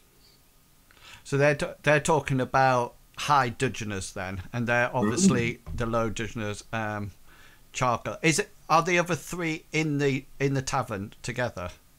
Yep, there's a group of four of them sitting here. There's Black Tam, the one that was pickpocketed earlier by Brascule, and a couple of their friends. And then they've actually raised their voices, or the one that's been pickpocketed is so angry he's raised his voice, and Black Tam is going, shush, shush, fool. You don't know who's listening. And as you walk in, Serfod, you'll see Mandelbrot will raise his hand and wave you over. Serfod will go over, and he says he'll relate what happened out with the fairy magic person, and sort of like reiterate that this is the second time he's smelt lavender, and he will gradually become noticeably irritated about the charcoal burners as they get noisier and more sort of like threatening, and he'll say to the three of them, so what you doing here, just drinking? I thought we had a job to do. Oh, I thought it would be good for that long walk up to have a little bit of cider in my belly, and well, you said he was wearing sunlight. Brascule will try and gesture to the barkeep if he's near. Mm-hmm. You ever seen a guy wearing a cloak like sunlight? Cloak like sunlight. Blonde hair, I guess. Scratches his head. Looks a bit puzzled. Today, like. Yeah, Serfod did say, yeah, recently. Left out the back of your tavern. Standing up if he needs to. Scratches his head, sort of looks around. Well, so you should say that, because there was somebody here while I felt the urge to go and check how many pieces of coal we had in the scut. I've never done that before. And I was sure I caught something out of the corner of my eye behind the bar here. And there was like a glint of sunlight, and it was like there was something. And I thought, why's Ursula put some lavender in the cider kegs? Why would she do that? It was awfully peculiar, I'll say that. But I didn't actually see anybody. Yeah, Serfod, where were you when this happened? Well, he sort of points out to the fireplace. He said, well, I felt the need to go over there and count the coals. Why did I want to count the bloody coals? And then I saw the glint, and I could smell the lavender, and I thought to myself, Ursula's put some lavender on the cider keg. So I came to look and see what it was. And I saw the shimmer. It was like... And then you came in. He'll just sort of like, Serfod just sort of like say, he's sensing that he's almost like backtracking now where this shimmering guy has come from. So he's now put together that he obviously was in the tavern, he thinks. It would seem so, yeah. Yeah, and then distracted this guy to almost like get out. So he's going to go up to the arguing. Is there's charcoal burners. Is there anybody else? Is the tavern full, or is there anybody else? No, it's not full. Most people are off watching the games and right. enjoying the is there. So the tavern is mostly empty. There's perhaps just a couple of other regulars scattered around. The charcoal burners in their little booth, and you guys. Yeah. So Serfod will go over to the charcoal burners and sort of like he's going to try to be polite as he possibly can, even though he's not sort of like very friendly towards them. And he'll just sort of like say to him, he's not very good at deceit or anything like that. So, and he's Serfod's a straight up sort of like guy, and he'll just sort of like say, "Have you seen anybody in here today with a shimmering cloak and smelling of lavender?" Okay, that's forward enough. Black Tam Shandy, the leader, small man. Big chip on his shoulder. That was the one that poked me right at the beginning. It was the one that was poking you, yes. At the start of the scenario. He's got a mop of black hair and a single monobrow above his eyes. He sort of looks up at you, licks his lips, pushes himself back in his seat. He's tapping his fingers on the table, and you can see that he's missing 2 fingers from his left hand. He's got his middle finger, his index finger, and his thumb, and then just stumps. And he sort of looks you up and down and says, "What of it?" So you did then? Looks at his colleagues. Might have, might not. Who's asking? And Serfod look at his own colleagues, but also the guy's colleagues, and sort of like looks around and just sort of like says, "Me? Yeah, you obviously want something from us. Doesn't he, lads?" They immediately agree with Tam. "So, we may have seen something, we may not. All depends how badly you want to know." "How badly do you want to know, big man?" "Well, how much do you like your remaining fingers?" "Are you threatening me?" Just asking." "That sounded like a threat, Tam," says one of them. "Yeah. He wants to call you out." And they all agree that this was definitely a threat, and there is a subtle shift in the atmosphere. The 4 charcoal burners are beginning to shift in their seats, turning to look at you. Tam Shandy continues to tap his fingers. He's got that sort of, "I'd like to see if I can take you" look in his eye. Is he sort of like 4 foot nothing, this guy? Yeah, about that. Yeah. But you know what to say about the small ones? Yeah. Serfod obviously doesn't want to start a barroom brawl here, although he's a little bit disappointed that he feels that he's asked a reasonable question, and he doesn't almost like understand this need. He's not too sure what they want, and he'll sort of like say, "Hang on a minute, let me call all my friends over."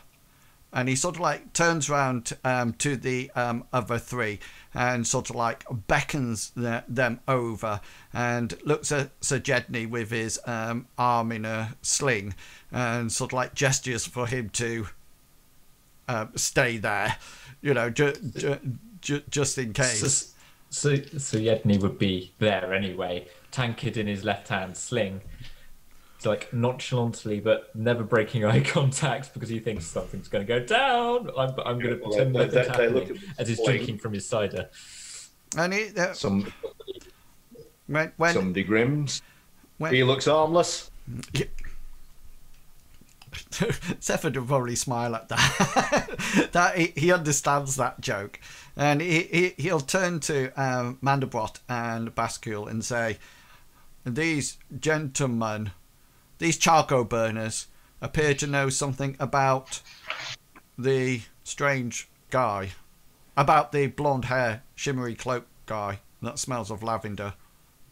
Well, is that so, my large friend? And as he's talking, Mandelbrot will casually hook both his little fingers into the side of his tunic on the little toggle there, and as he says it, he will look and he will just go with his thumb and forefinger, and he'll go like that, and then he'll go blow, and he'll blow out a puff of air, and he's going to cast Brascule's Tremulous Nester. Tremulous Nester. Sounds like some kind of parasite. No. Does, doesn't it? Yeah. Brascule's Tremulous Nester, a nasty little spell that causes people to blur things out. They're not careful. You invested in your folk magic very much. Donkey. That's Jesus, Tremulous Nester. Okay, right. So we'll have a go at that. So if you want to give your casting roll, please, Mandelbrot. Certainly. Oh, I would like to use a point of luck, my last point of luck, to re-roll, please. Re-roll it. Because he's feeling he's had a bad day. These second rolls never go well, man. I'll tell you what. They never go well. You just missed it by 5 points. Yeah. So I'll let that first roll stand, but it's going to cost you 1 magic point and then an additional 1d3 on top of it. Right, let's work out this. So one roll. If I type it out, so / roll space 1d3. Oh, You're lucky that it costs you 2 magic points, but we will let the skill go at that 50. Oh, sorry, I was typed out my character sheet. Sorry. Yeah, that's all right. That's okay. All right, so the spell has gone off. So do I get my luck point back? Yep, you haven't spent the luck. I'm letting you have that roll because it was just within 5 points of needing. It's gonna come at a slightly bigger cost. And you of need course, to talk about in wills about this. This isn't close enough. But everybody is aware that you are working magic. Everybody knows they're not happy about it. So Tam Shandy is going to get a willpower roll to resist this, and he rolled a 30. It's not quite. Actually, no, that is a success. So, given that your roll was only just a success, I'm not going to oppose it, where normally you would win an opposed roll there. Yeah. So it's not quite good enough to for the spell itself to work. So you've used the magic points. Shandy suddenly stands up, aware that you've tried. His lips have started to sort of work, and he was just about to blurt something out, and has managed to resist it and hold it back in, and looks at you with absolute fury. Lads, they must be the ones behind their high dudgeon bastards. Let's get them. Ooh, nice. Um, Can I just say, I am not responsible for this, Mandelbrot. well, Mandelbrot will look at Serfod and say, they are responsible for your love. No, All right. Mandelbrot's been doing too much magic. Certainly. I'm clearly burnt out at the moment. Now you know why he plays melee in art. Thrown into combat, my favourite. You have a choice now. They're spoiling for a fight. The attempt to cast magic means that they really do want to have a crack at this. Black Tam's clearly got it in for Serfod. They think they can take on Jedny because he's only got one arm. So Serfod would like to sort of like put a passive hand out, almost like as if not a clenched fist, just sort of like a hang on a minute, and sort of like say, I think we're looking for the same thing. We're looking for the people who might be causing Low Dudgeon to lose all the time. Is that what you're doing? Give me a formidable influence roll. Oh, it doesn't need to be formidable, I tell you. Yes, it does. It needs to be formidable. Yeah, I failed miserably. The charcoal burner's blood is up. They're spoiling for a fight. They're gonna have one, and they're gonna have it with you. Cool. So I was going to give you the option to see if you wanted to vacate the premises quickly. Anybody that still wishes to may, with the exception of Serfod, who is going to have to stand there because you're trying to keep them calm. Otherwise, there's going to be a bit of fisticuffs now. So Jedny's going to roll his love of the festive, loyalty to the festive fellows. I think if you manage to succeed it, he'll stay. If not, he'll back out because of his arm. That's a very, very good idea. Give me a roll. He's staying. He's staying. Cool. Mandelbrot will. He's grown up with 13 siblings. He knows what a fist fight is. He's going to stand there and he's going to cover Serfod's left side to make sure nobody tries to sucker punch. Or probably half of his left side. Half of his left side. He's already there with the family. He knows what's what. He knows he's made a mistake. He wants to make up for it. All right. So you're standing shoulder to shoulder. And Brascule, what are you doing? Brascule is going to stay with the fight because, I mean, Surfy's always backing him up. But if he can, well, the goal would be he already has one mug of cider, I presume, and it's probably of varying capacity. Yep. He'd want to be eyeing for a second mug, potentially to be double holding mugs in case fights. I think you can have dual mugs. Okay, he's been kind of gripping them as tensions are rising, and is like positioning to start a violent juggling act.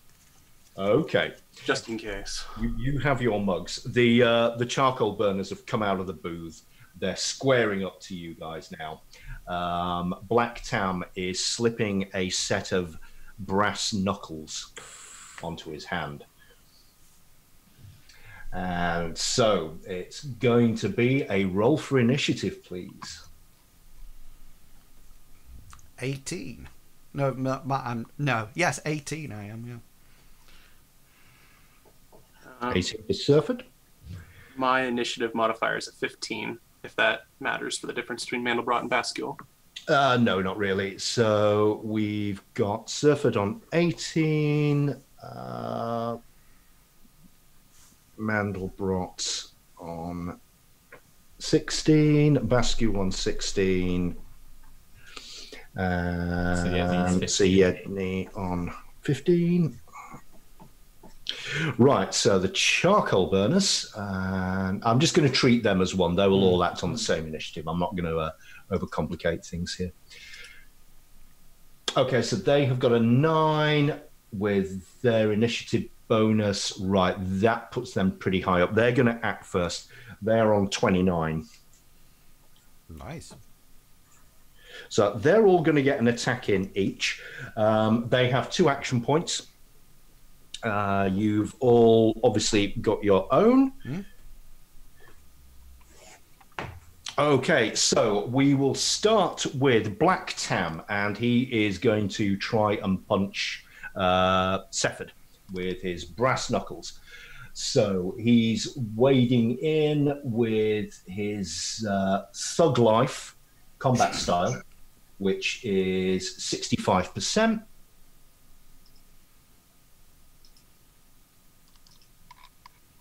And he's got a 10, which is a success. Is this is coming towards me, isn't it? Yep. Yeah. So he's successfully hit you. So you can try and defend against that. I'll just try to block it, to parry it with my own combat skill. Yep, absolutely. Yeah, 37 out of 85. Okay, you swat the incoming punch away like a gnat Yep. is trying to bother you. So that was an action point for you. I've got right. my combat card. Look. Excellent. Old. All right, so we've got the second charcoal burner, and this one is going to take a swing at Mandelbrot. So, Mandelbrot, incoming 63, and that is a success. Oh. Just. I will try to parry Okay. with that. And You can parry with unarmed. It's I standard. don't think I can beat it, but I will go. Oh no, I'm sorry. Sorry, my apologies. Differential roll, so you just need to succeed. It's not an opposed roll. Right, sorry. Do you want me to, I'll do it unarmed in that case. 35 out of 38. Okay, so both succeeded. There's no damage there, so that's an action point there. I have defensive-minded trait, which means my weapon's larger. Does that make a difference? Only if I crit, with chair leg, then you'd be able to, do that. But with this, no. It's straightforward. Okay, right. So the third one, who's going to try and take a swing at Brascule with his dual mugs, 90 completely misses. And then finally, the one that's going to have a go at Jedny, 24, and that is a hit. So Jedny will try and block him with his left arm as the punch comes in.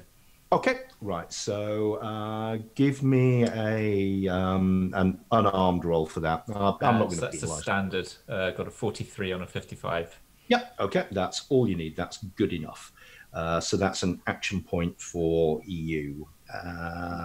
And all four of the charcoal burners have had an action. Right. So we come to Serfod. Facing off against Black Tam. Yeah, Serfod will just taunting you, and he'll just sort of like go and just sort of like slam his fist into him. Gets a 8 crit. Ooh, you critted. Yeah. Ouch. All right. He's got one action point. He's going to try and sort of. This huge fist is hurtling towards his face. He's going to try and defend against that. He parries with a 65. Let's see what happens. Oh. Okay. Critical success versus a failure gives you 2 special effects, one of which you can take from the crit chart. I have a trait that is knockout blow. That I'm not too sure what that does. Okay, so knockout blow. Let me quickly get the rules to hand. God, it's rare. I've got to reach for the rules. Knockout blow.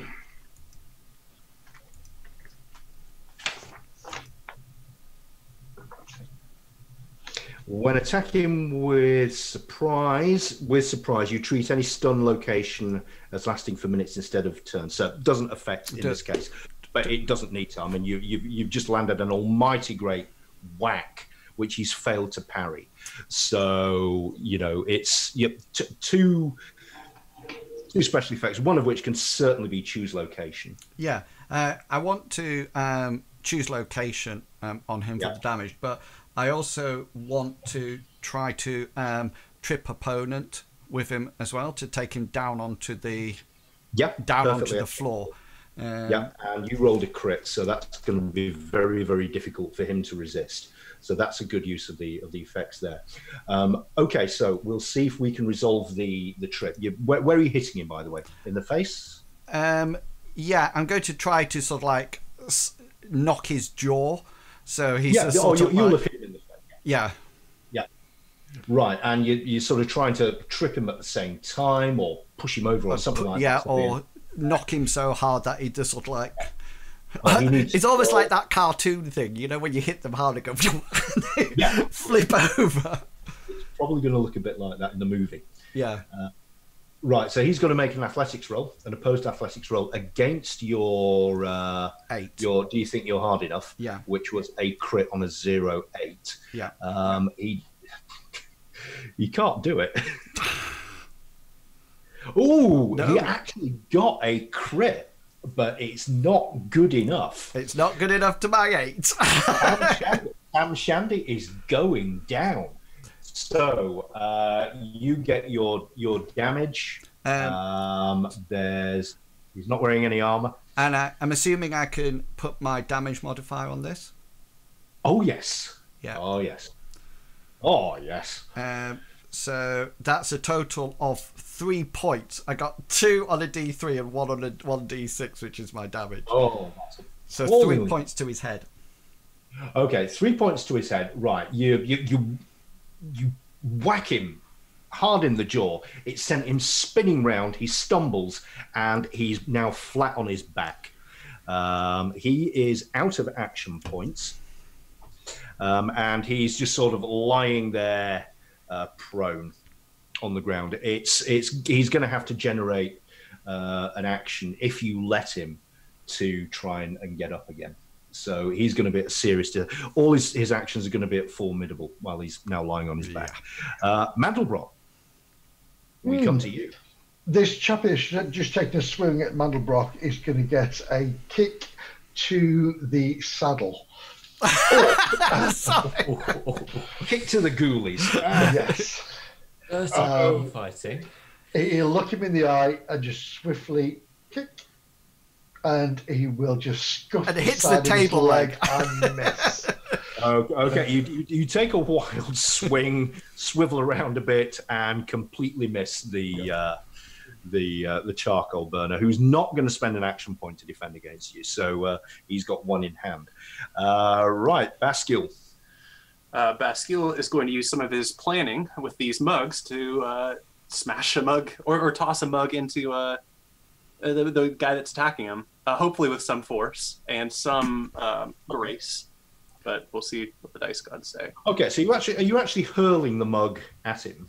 Yeah. Okay. As hard as I can. I will let you augment your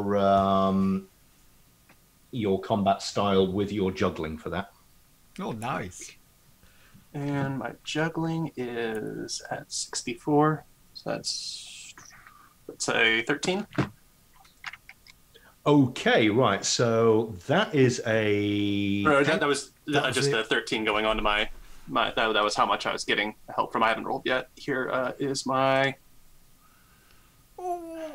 Can I use a point of luck to reverse it to a 47? Yep, you can. Okay, so were these tankards full? Mine was partially full. So it's arcing gracefully through the air, heading towards this guy, and I am going to give him an evade roll, which will leave him prone if he succeeds in this one. So his prone on a bar floor. 40%.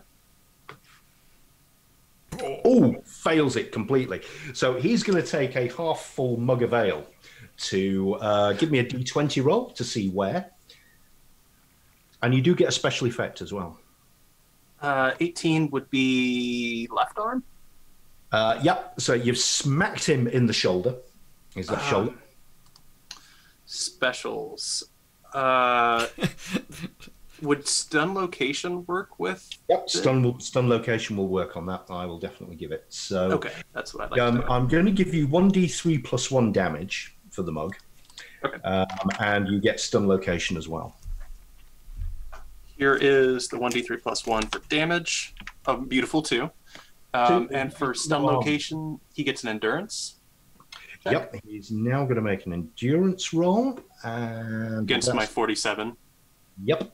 So we get a 37. It's not good enough. It's a successful endurance roll, but it's not going to beat yours. So his arm is now going to be useless for a little while. Number of turns equal to the damage inflicted. So that'd be 2 turns, yeah?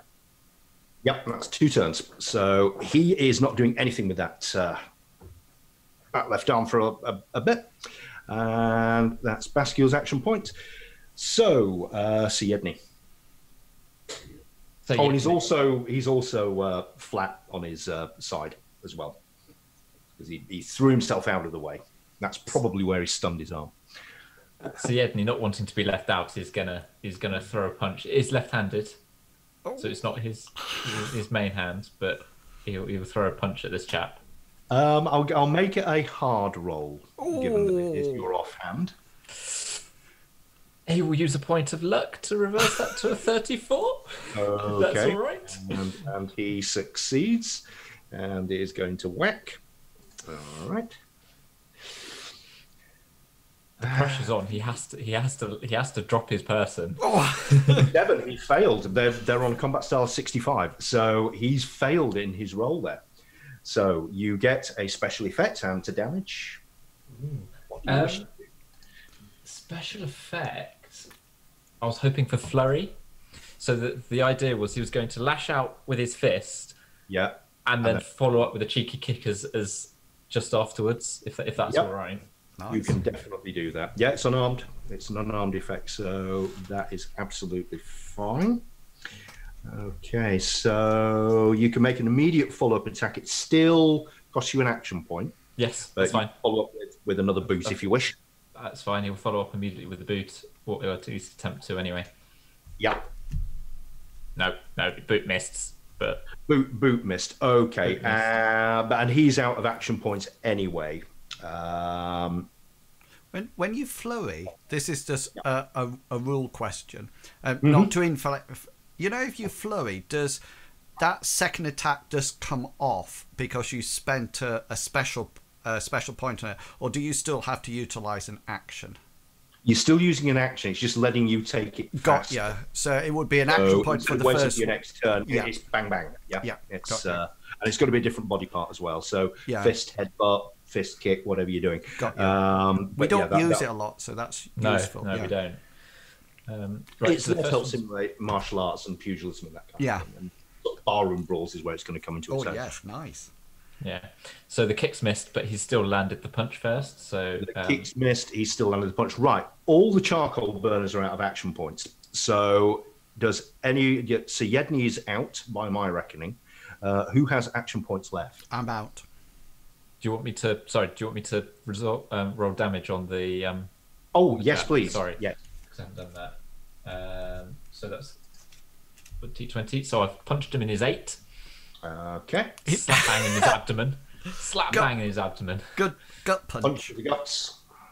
Yep. What damage do you want me to roll for the? It's going to be 1d3. Plus your damage modifier if you have one. I do have one, I think. I do. Roll 1d. Do you know, I was sat there thinking, this is going to take work. Jedny a while to type this because he's only got one arm at the moment. And then suddenly... I was actually... Yeah, that immersed in the game. I am, honestly. Click, click. No, exclamation mark roll, isn't it? Sorry. Yeah, /. Oh, /. And you can type R instead of roll. /R D3. Ah, can you now? Ah, Yeah. that's Yeah. interesting. It's my go-to. I hate extra letters. No, it didn't like that. /R. 1d3. Gap. 1d3. I did d3 because that's what Mr. Pickles said. No, he's American, don't worry about it.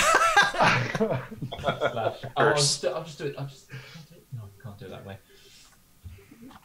Is there a space in between the slash and the R? Roll. Yeah. No, /R space Space. 1d3.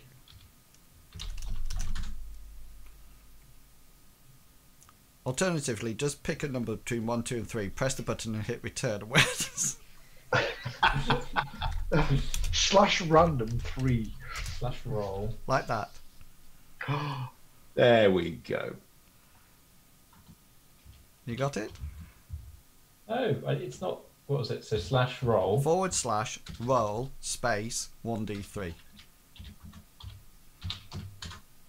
There you go. And then the damage. 2 points. modifier. There we go. Yeah, that was. And then the damage modifier. Is that another 1d3? 'Cause No, it's probably 1d2. So that's 3 points of damage. I got there eventually. Points of damage to his abdomen. 1c2. His abdomen. So you've slugged him in the guts. That's It did it. It's fine. It's nowhere near enough to take him down, but he's definitely been whacked. So I think Brascule had some more action points. Did you? Brascule has 2 points since he didn't have to dodge anybody. He just threw one mug. Okay, so Mandelbrot, do you have any left, or are you out? I am completely out, thank you. Okay, so it's just Brascule. So and my opponent. For the second mug, could Brascule use that to target the guy that's fighting with Mandelbrot? Oh yes, please. Yes, you can. Yep. Okay. Firing into combat. As long as there's a range. This is what Hasbro does all the time with his spear. And now he's on the other side of it. Please miss. Please miss and hit Mandelbrot in the back of the head. Serve him right. Would this roll still be using the juggling? No, I think you can only have the juggling on one roll, so this will be a straightforward. Just want to make sure before I get my man. Need every help you can get. It's in my face. Not quite. Why? Okay, so that is gonna whoosh and fly over and miss. So still good idea though. Just a whole load of ale drips on Mandelbrot. The ale is now everywhere. Cider is everywhere. I think you've got one left, haven't you, Brascule? And that option or that action, Brascule would try and either move to grab another mug or try and grab one within range. Yeah, there's one on there. But presumably you're standing by the bar, nonchalantly hurling mugs at people. There is one more mug of ale or cider that's just been slid down the bar by the bar. Rapid reload.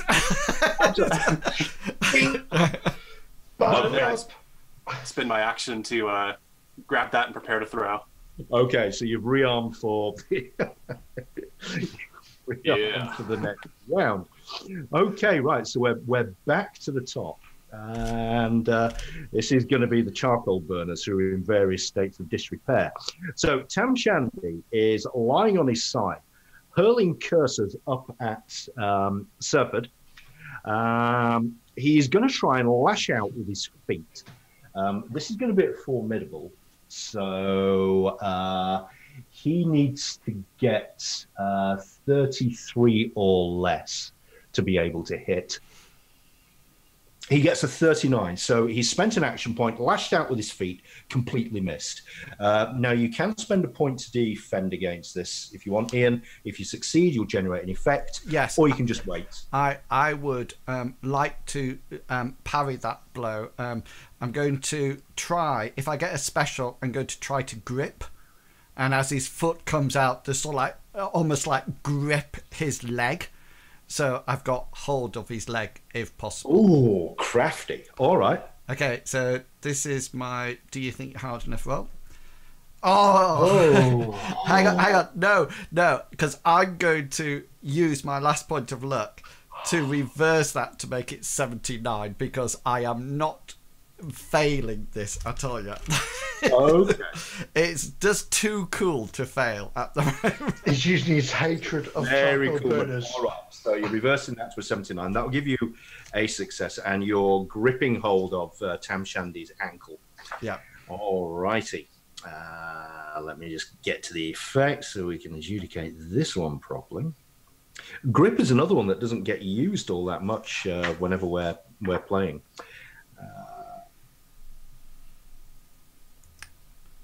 I know he needs... Okay, so the opponent can attempt to break free on his turn, brawn or unarmed against whichever of the two skills a grip prefers. If the gripped victim wins, they manage to break free. So he is now gripped. So he can't disengage, and you can effectively do really what you like with him. He was at formidable.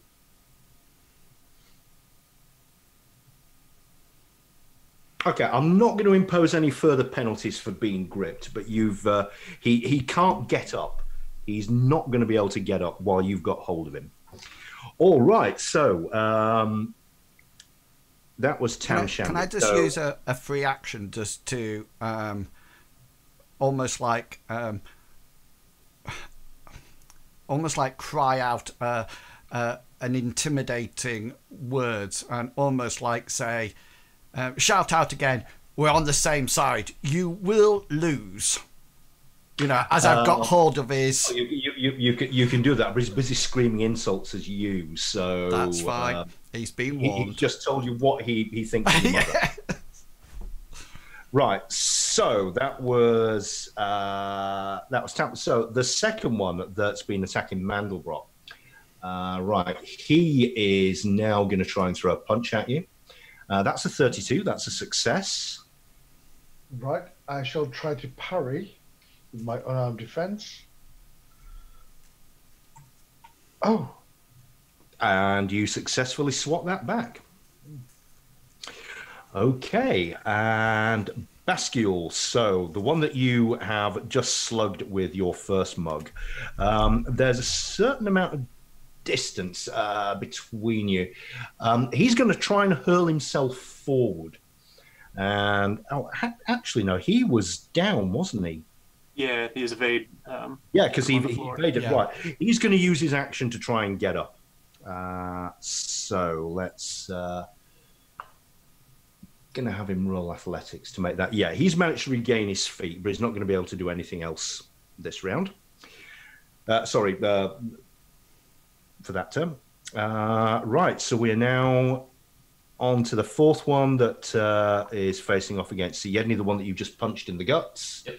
And he is going to try and headbutt you for a 15. That's a success. Ooh.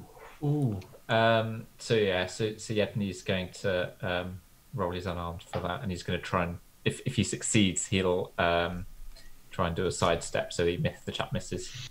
Okay. So I've got a 40 on a 55 standard. Yeah, that's a success. Yeah, you step nimbly to one side, and his head whistles just past your nose.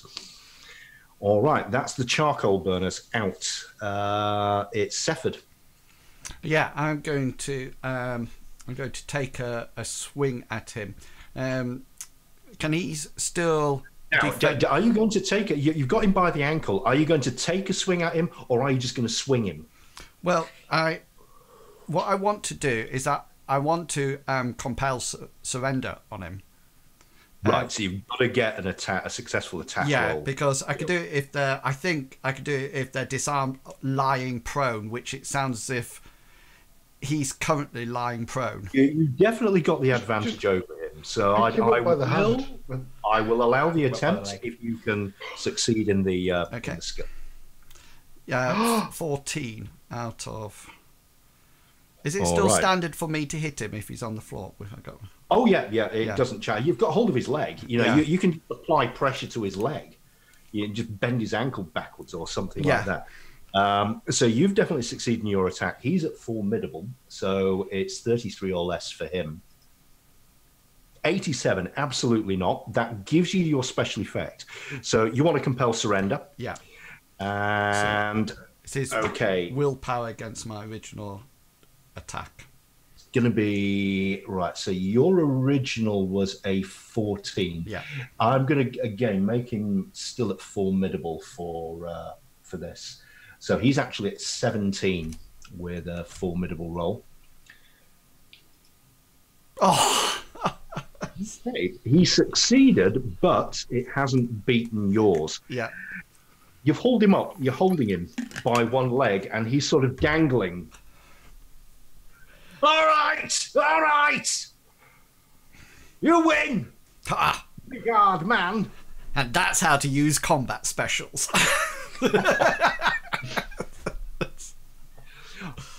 So he's given in. However, all this is happening kind of simultaneously. Yeah. So we will still complete the other guy's actions because it's only fair. Mandelbrot, what do you want to do? Again, realizing that his aim was slightly off, Mandelbrot again will swiftly kick out his leg into the unmentionables.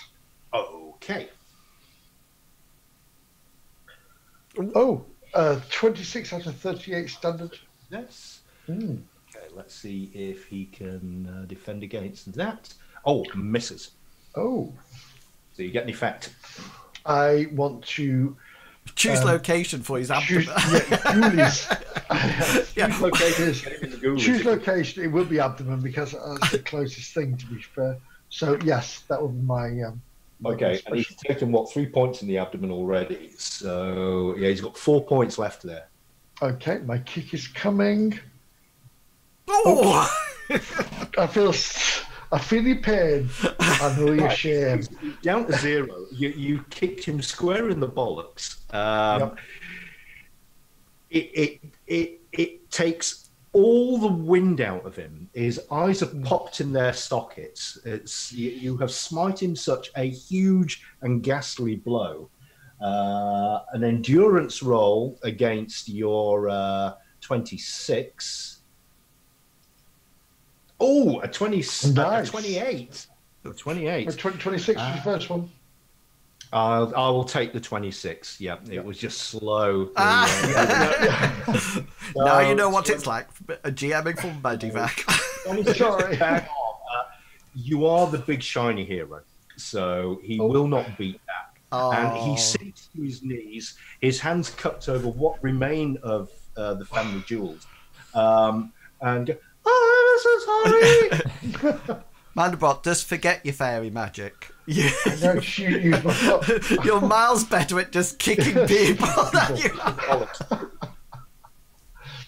Brascule, you've got a mug in hand. And a lot of energy to hit Pent up things. anger.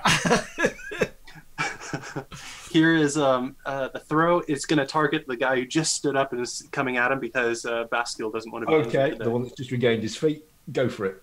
Eat mug. No, that's a 59 out of 56.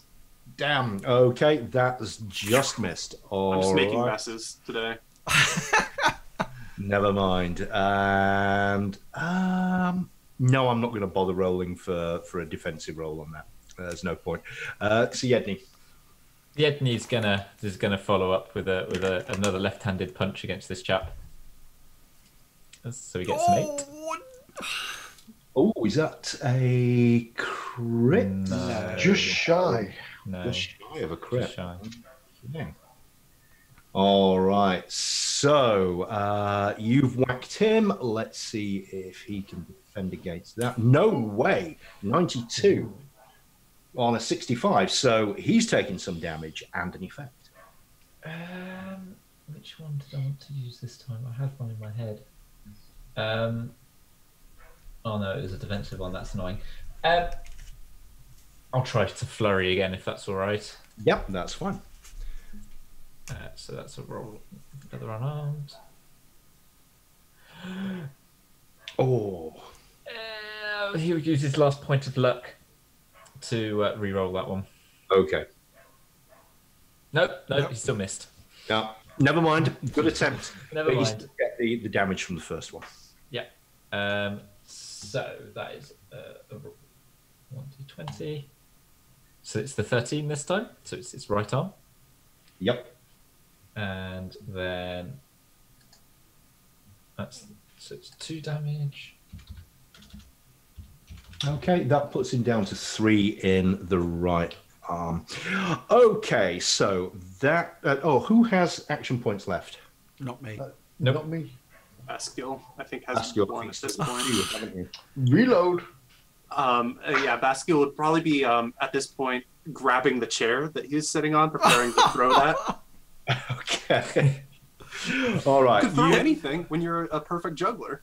There just happens to there's a bar stool next to you. I tell you what, if you want, you can lob the bar stool at somebody. Barstool lobbed by Brascule. I'm dying to know what Brascule's combat style's called. It's throwing things pretty hard. Yeah. It's a shame you don't have one of your performing cats. Lands in the face. And just like claws midair. I did kind of have that in mind, though, if anything was going to happen, there would be a battle cat. That was the Battle cat and a battle rat. Yeah. battle rat. But battle mugs and battle chairs, they work just as well. So that would be my action is picking up the chair. I guess do I have a second? I guess I'd have. You've got you can reach for the chair and swing it all in to use your 2 actions up. Okay, here is my battle chair. Just missing. Okay. All right. So you've hurled the chair. Just got up. He's had to duck to sort of avoid the chair, which is now smashed into the fireplace. All right. Tam Shandy has surrendered. There's a guy singing soprano. He's definitely going to surrender because he's in so much pain he can't do anything else. The charcoal burners know they've been in a fight with these travelling Wilburys, so they have given up. What do you want to do with Shandy, who is hanging by his ankle? I'm going to keep him dangling, and I'm going to I want to ask him. So what do you know about the bad luck that's been happening here, and who's responsible for it?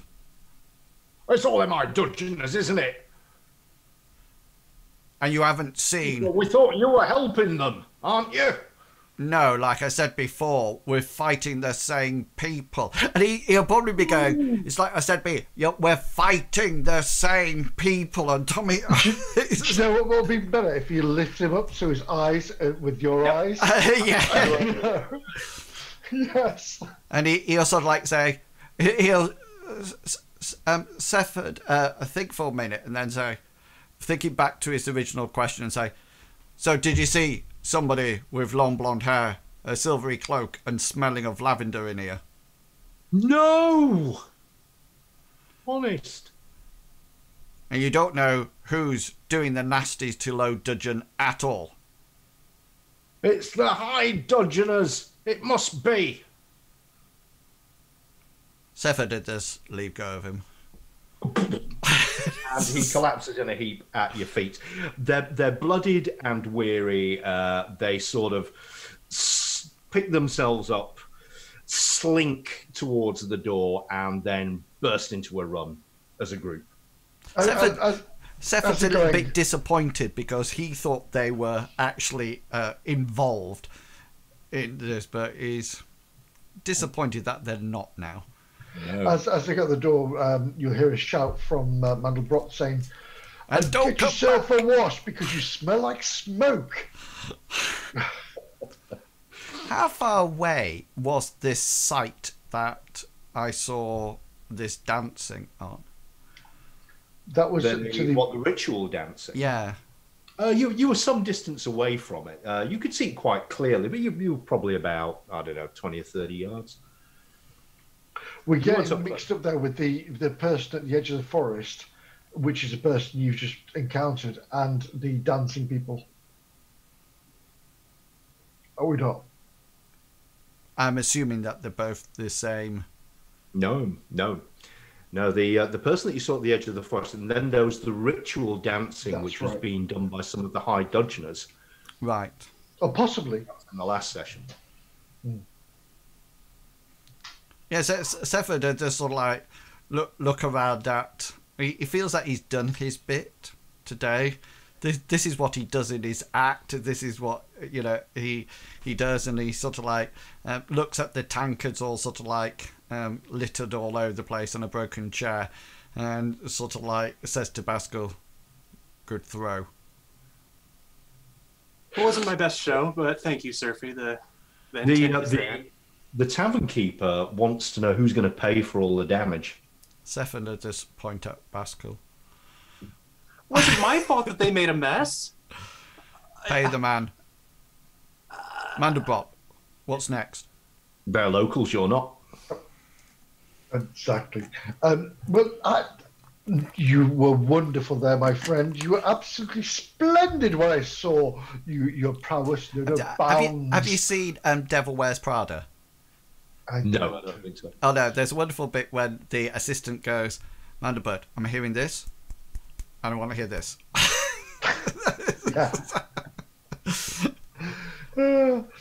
Anyway, I ignore that. So yeah, You've been wonderful today. Your prowess shows no bounds. But we found out that these horseshoes were made by the smithy across the road, as you well know.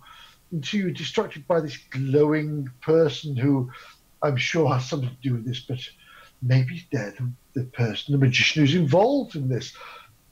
Maybe somebody has made... well, no. Serfod just sort of like says, we need to act. Less talking, more action. We do. Now let's find out who's been taking these horseshoes from the blacksmith and taking them around the town. That's my primary thing that I want to do, is find out, because the blacksmith will make 4 horseshoes for 1 horse.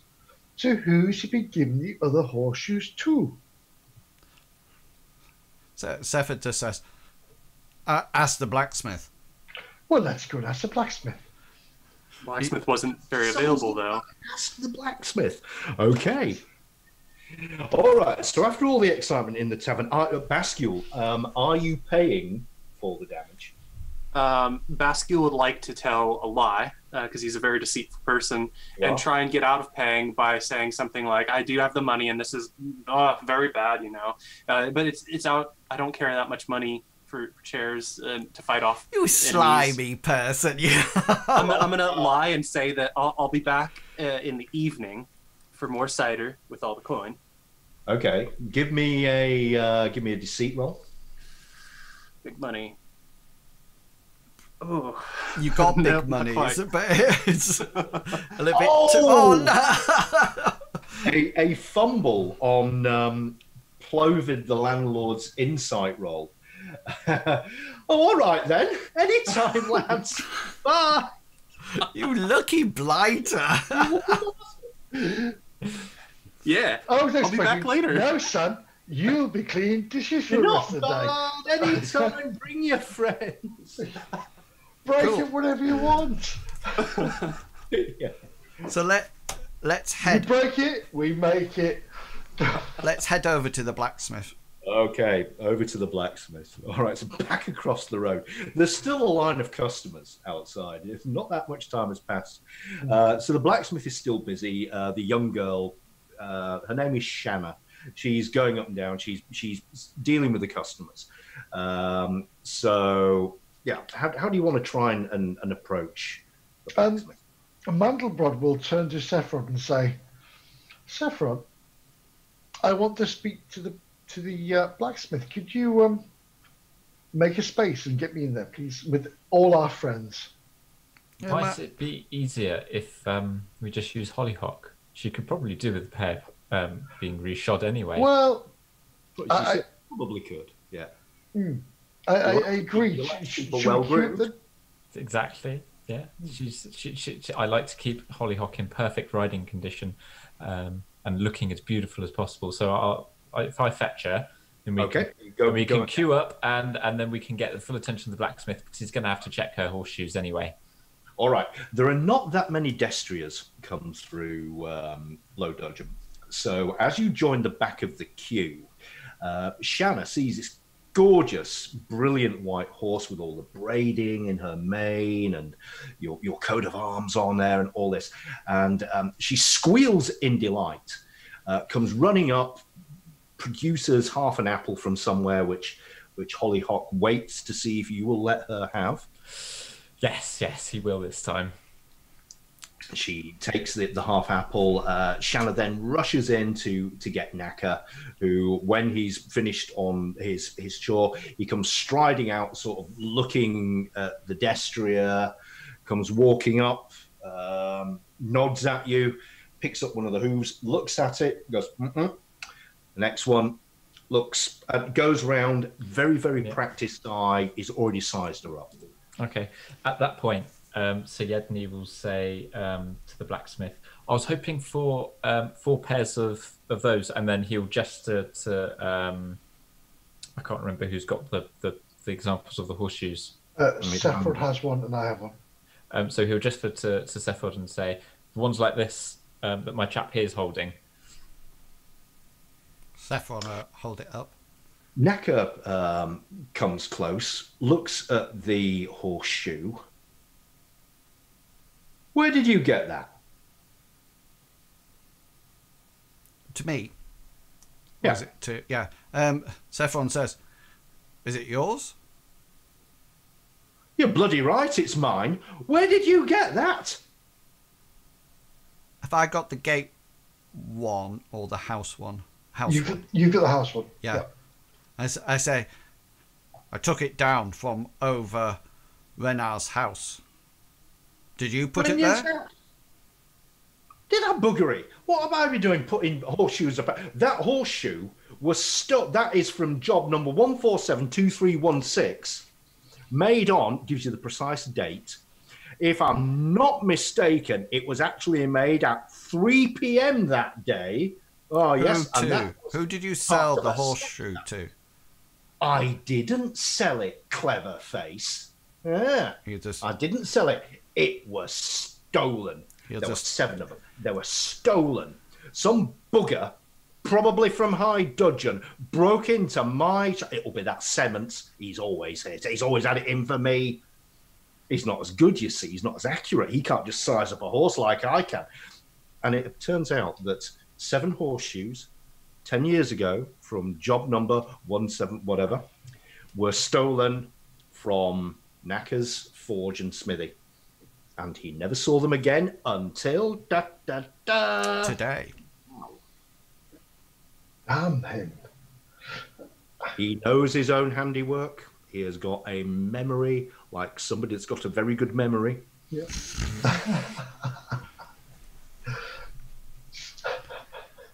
Like Mr. Miggins. Yeah. I pass the Mandelbrot. You would have heard that, I assume. I did, yes. Oh, yes, yes. So, my friend, we are finding these. We have 2 of them. We know the location of 2 more around your town, but they are placed upside down. Now, I'd be able to move 2 of these. Well, to be fair, 1 of these, but with the help of Serfod here, from the buildings. But there is 1 still placed in the well upside down. There is 1 still placed on the lumberyard sign upside down. Who would do this? You say are these stolen? He's absolutely flabbergasted at this. Everybody knows that that's bad luck. And his face falls as the penny drops. Shanna, show her. I've got them customers. And sure, he's still got a line of customers that he's got to deal with because everybody's sort of tapping their feet, folding their arms and going... No problem, my good friend. If Shanna is your if you've got utter confidence in her, we have confidence in her. And he will, Mandelbrot will go to her and say, look, we've explained to your master that these shoes that he had stolen 7 years ago, apparently. He knows which ones they are. There were 7 of them. I know, I heard. He never stops going on about it. Well, it's disgusting, isn't it? Well, we've been tasked by your leaders of the town council here to find out who is causing bad luck around here. And so far, we've found 4 of your master's horseshoes upside down in this town. Now, we've removed 2. And there's 2 more. We know where they are. We still need to find 3 more. But who stole them? Do you know? Clearly you won't know. But there's one on the horse trough round the back. The old horse trough. Is it upside down? Yes. Oh my goodness! Show me now. Show me, my love. Show me. So she does. She takes you around the back of the smithy. There's an old discarded horse trough that's kind of half buried by weeds and undergrowth. Pulls it back, and there, sure enough, there is an upside down horseshoe, rusted, but definitely one of Knacker's. Serfod will say to her, to Shannon, "Do you know who put it there?" No. So how did you know it was there? Well, I'm always getting sent out here to sort of scour things and do things and throw away the chiselings and all that sort of stuff. I just saw it. I never thought anything of it, though. Why would you? I just thought it got stuck there. Have we taken the one down from the inside the tavern? Was there one over? Oh, no, we haven't yet. No. That's still there. So at the moment, we've taken off the post and from the cottage. Yep, you've got the post and the cottage ones in your grasp. I failed miserably on the tavern. Yep, you didn't get the tavern one. No. But it was difficult and you weren't in contact. I wasn't in contact, no. So with that in mind, Mandelbrot will then kneel down to this horseshoe. Yep. And again, he will look at it and he will focus. And again, he will try to put his mind into the horseshoe and through it. And he can go through all the facets of all what's going on inside. And he wants to just follow where the magic goes and try to release it. He knows it's not supposed to be there. It's unnatural. So he wants to just... Willpower with fairy magic as an augment. Yeah. Oh, nice. Just, yeah. Okay. The familiar by now tingling sensation up through your arms, and the horseshoe drops neatly into your hand. Wonderful. Does Shannon know where there are any more of these upside down horseshoes in the? She doesn't, but she can go looking for it. If I find them, if I help you, and she looks at Jedny and sort of does that thing that people do when they're sort of coyly trying to get around to asking a personal question. Could I be your squire? Oh, you're a knight, aren't you? I'll say I yes. am a knight. You need a squire. I'm dead good. And I love horses, and you've got the prettiest horse I've ever seen. Oh, go on, please. Yeah, go on. I don't want to be a blacksmith. Oh, I hate... You can have your very own tiffin. Without the sniffing. Yeah.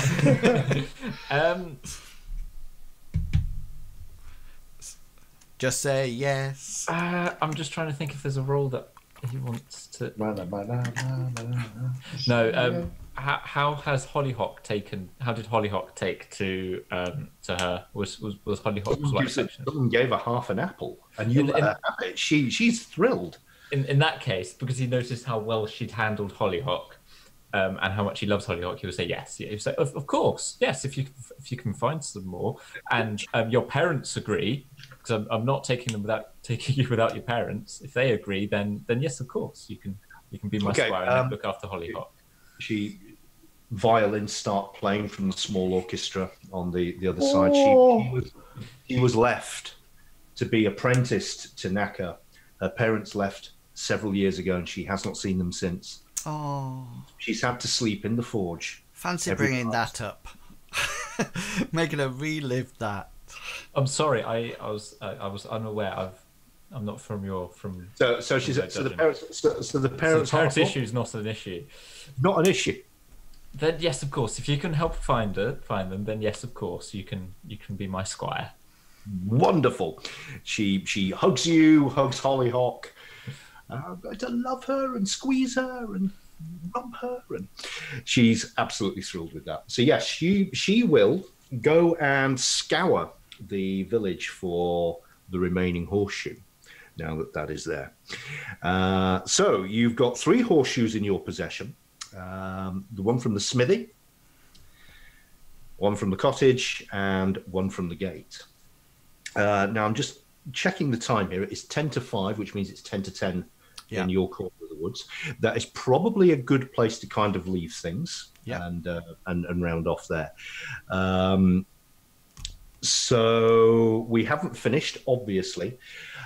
Next Saturday, I have got another game going on, and of course, it does depend if you want to carry on playing this. So I leave the option to you. If you do, then we can arrange for when we'll pick it up. So I think that'd be nice because I'm just looking at everybody else's cameras on my other screen. So that'd be it would be brilliant if we can finish it off because I think that was great to have that bit of combat today. because I think Serfod sort of like excels at that. That's what. So yeah, so we had to have a barroom brawl. Yeah, so the circumstances wasn't planned. The circumstances just kind of led us there. Yeah. So we'll arrange another time. Yeah, we can get in touch via email and then arrange another time, and then that will be absolutely fantastic, and hopefully we can finish it off. And I'm looking at magic points going, there's 3 more horseshoes. 4 more horseshoes. I have 3 magic points. Yeah. Okay. I would imagine that we will close through another day, so I will. There will probably be some magic. Too kind. No, too kind. It's coming down to the wire. It's going to be the last day. Won't be many. Don't get your hopes up. Won't be many. That'll be brilliant. And I Oh my goodness. I do love the names of the combat style. Stars. I think there's throwing things pretty hard. Say what's on the tin. I just think that's brilliant. Say what you see. Yeah, so yet again, Lawrence, it's been absolutely fantastic. Thank you so much. I really enjoyed the Donkey Derby. I think that I don't know whether or not Sir Jedny did, but there's a reason Sir Jedny gave up jousting. Yeah. But, and he's feeling that reason now. And I love things like that, because things like in the Book of Quest that has lump hefting. Yes, awesome. That was Hazras and Hengers. I think they actually have a passion now for lump heft. We lump heft all the time. Yeah, I didn't write that scenario, but I came up with the lump hefting. Oh, that's brilliant! Fantastic. Yeah.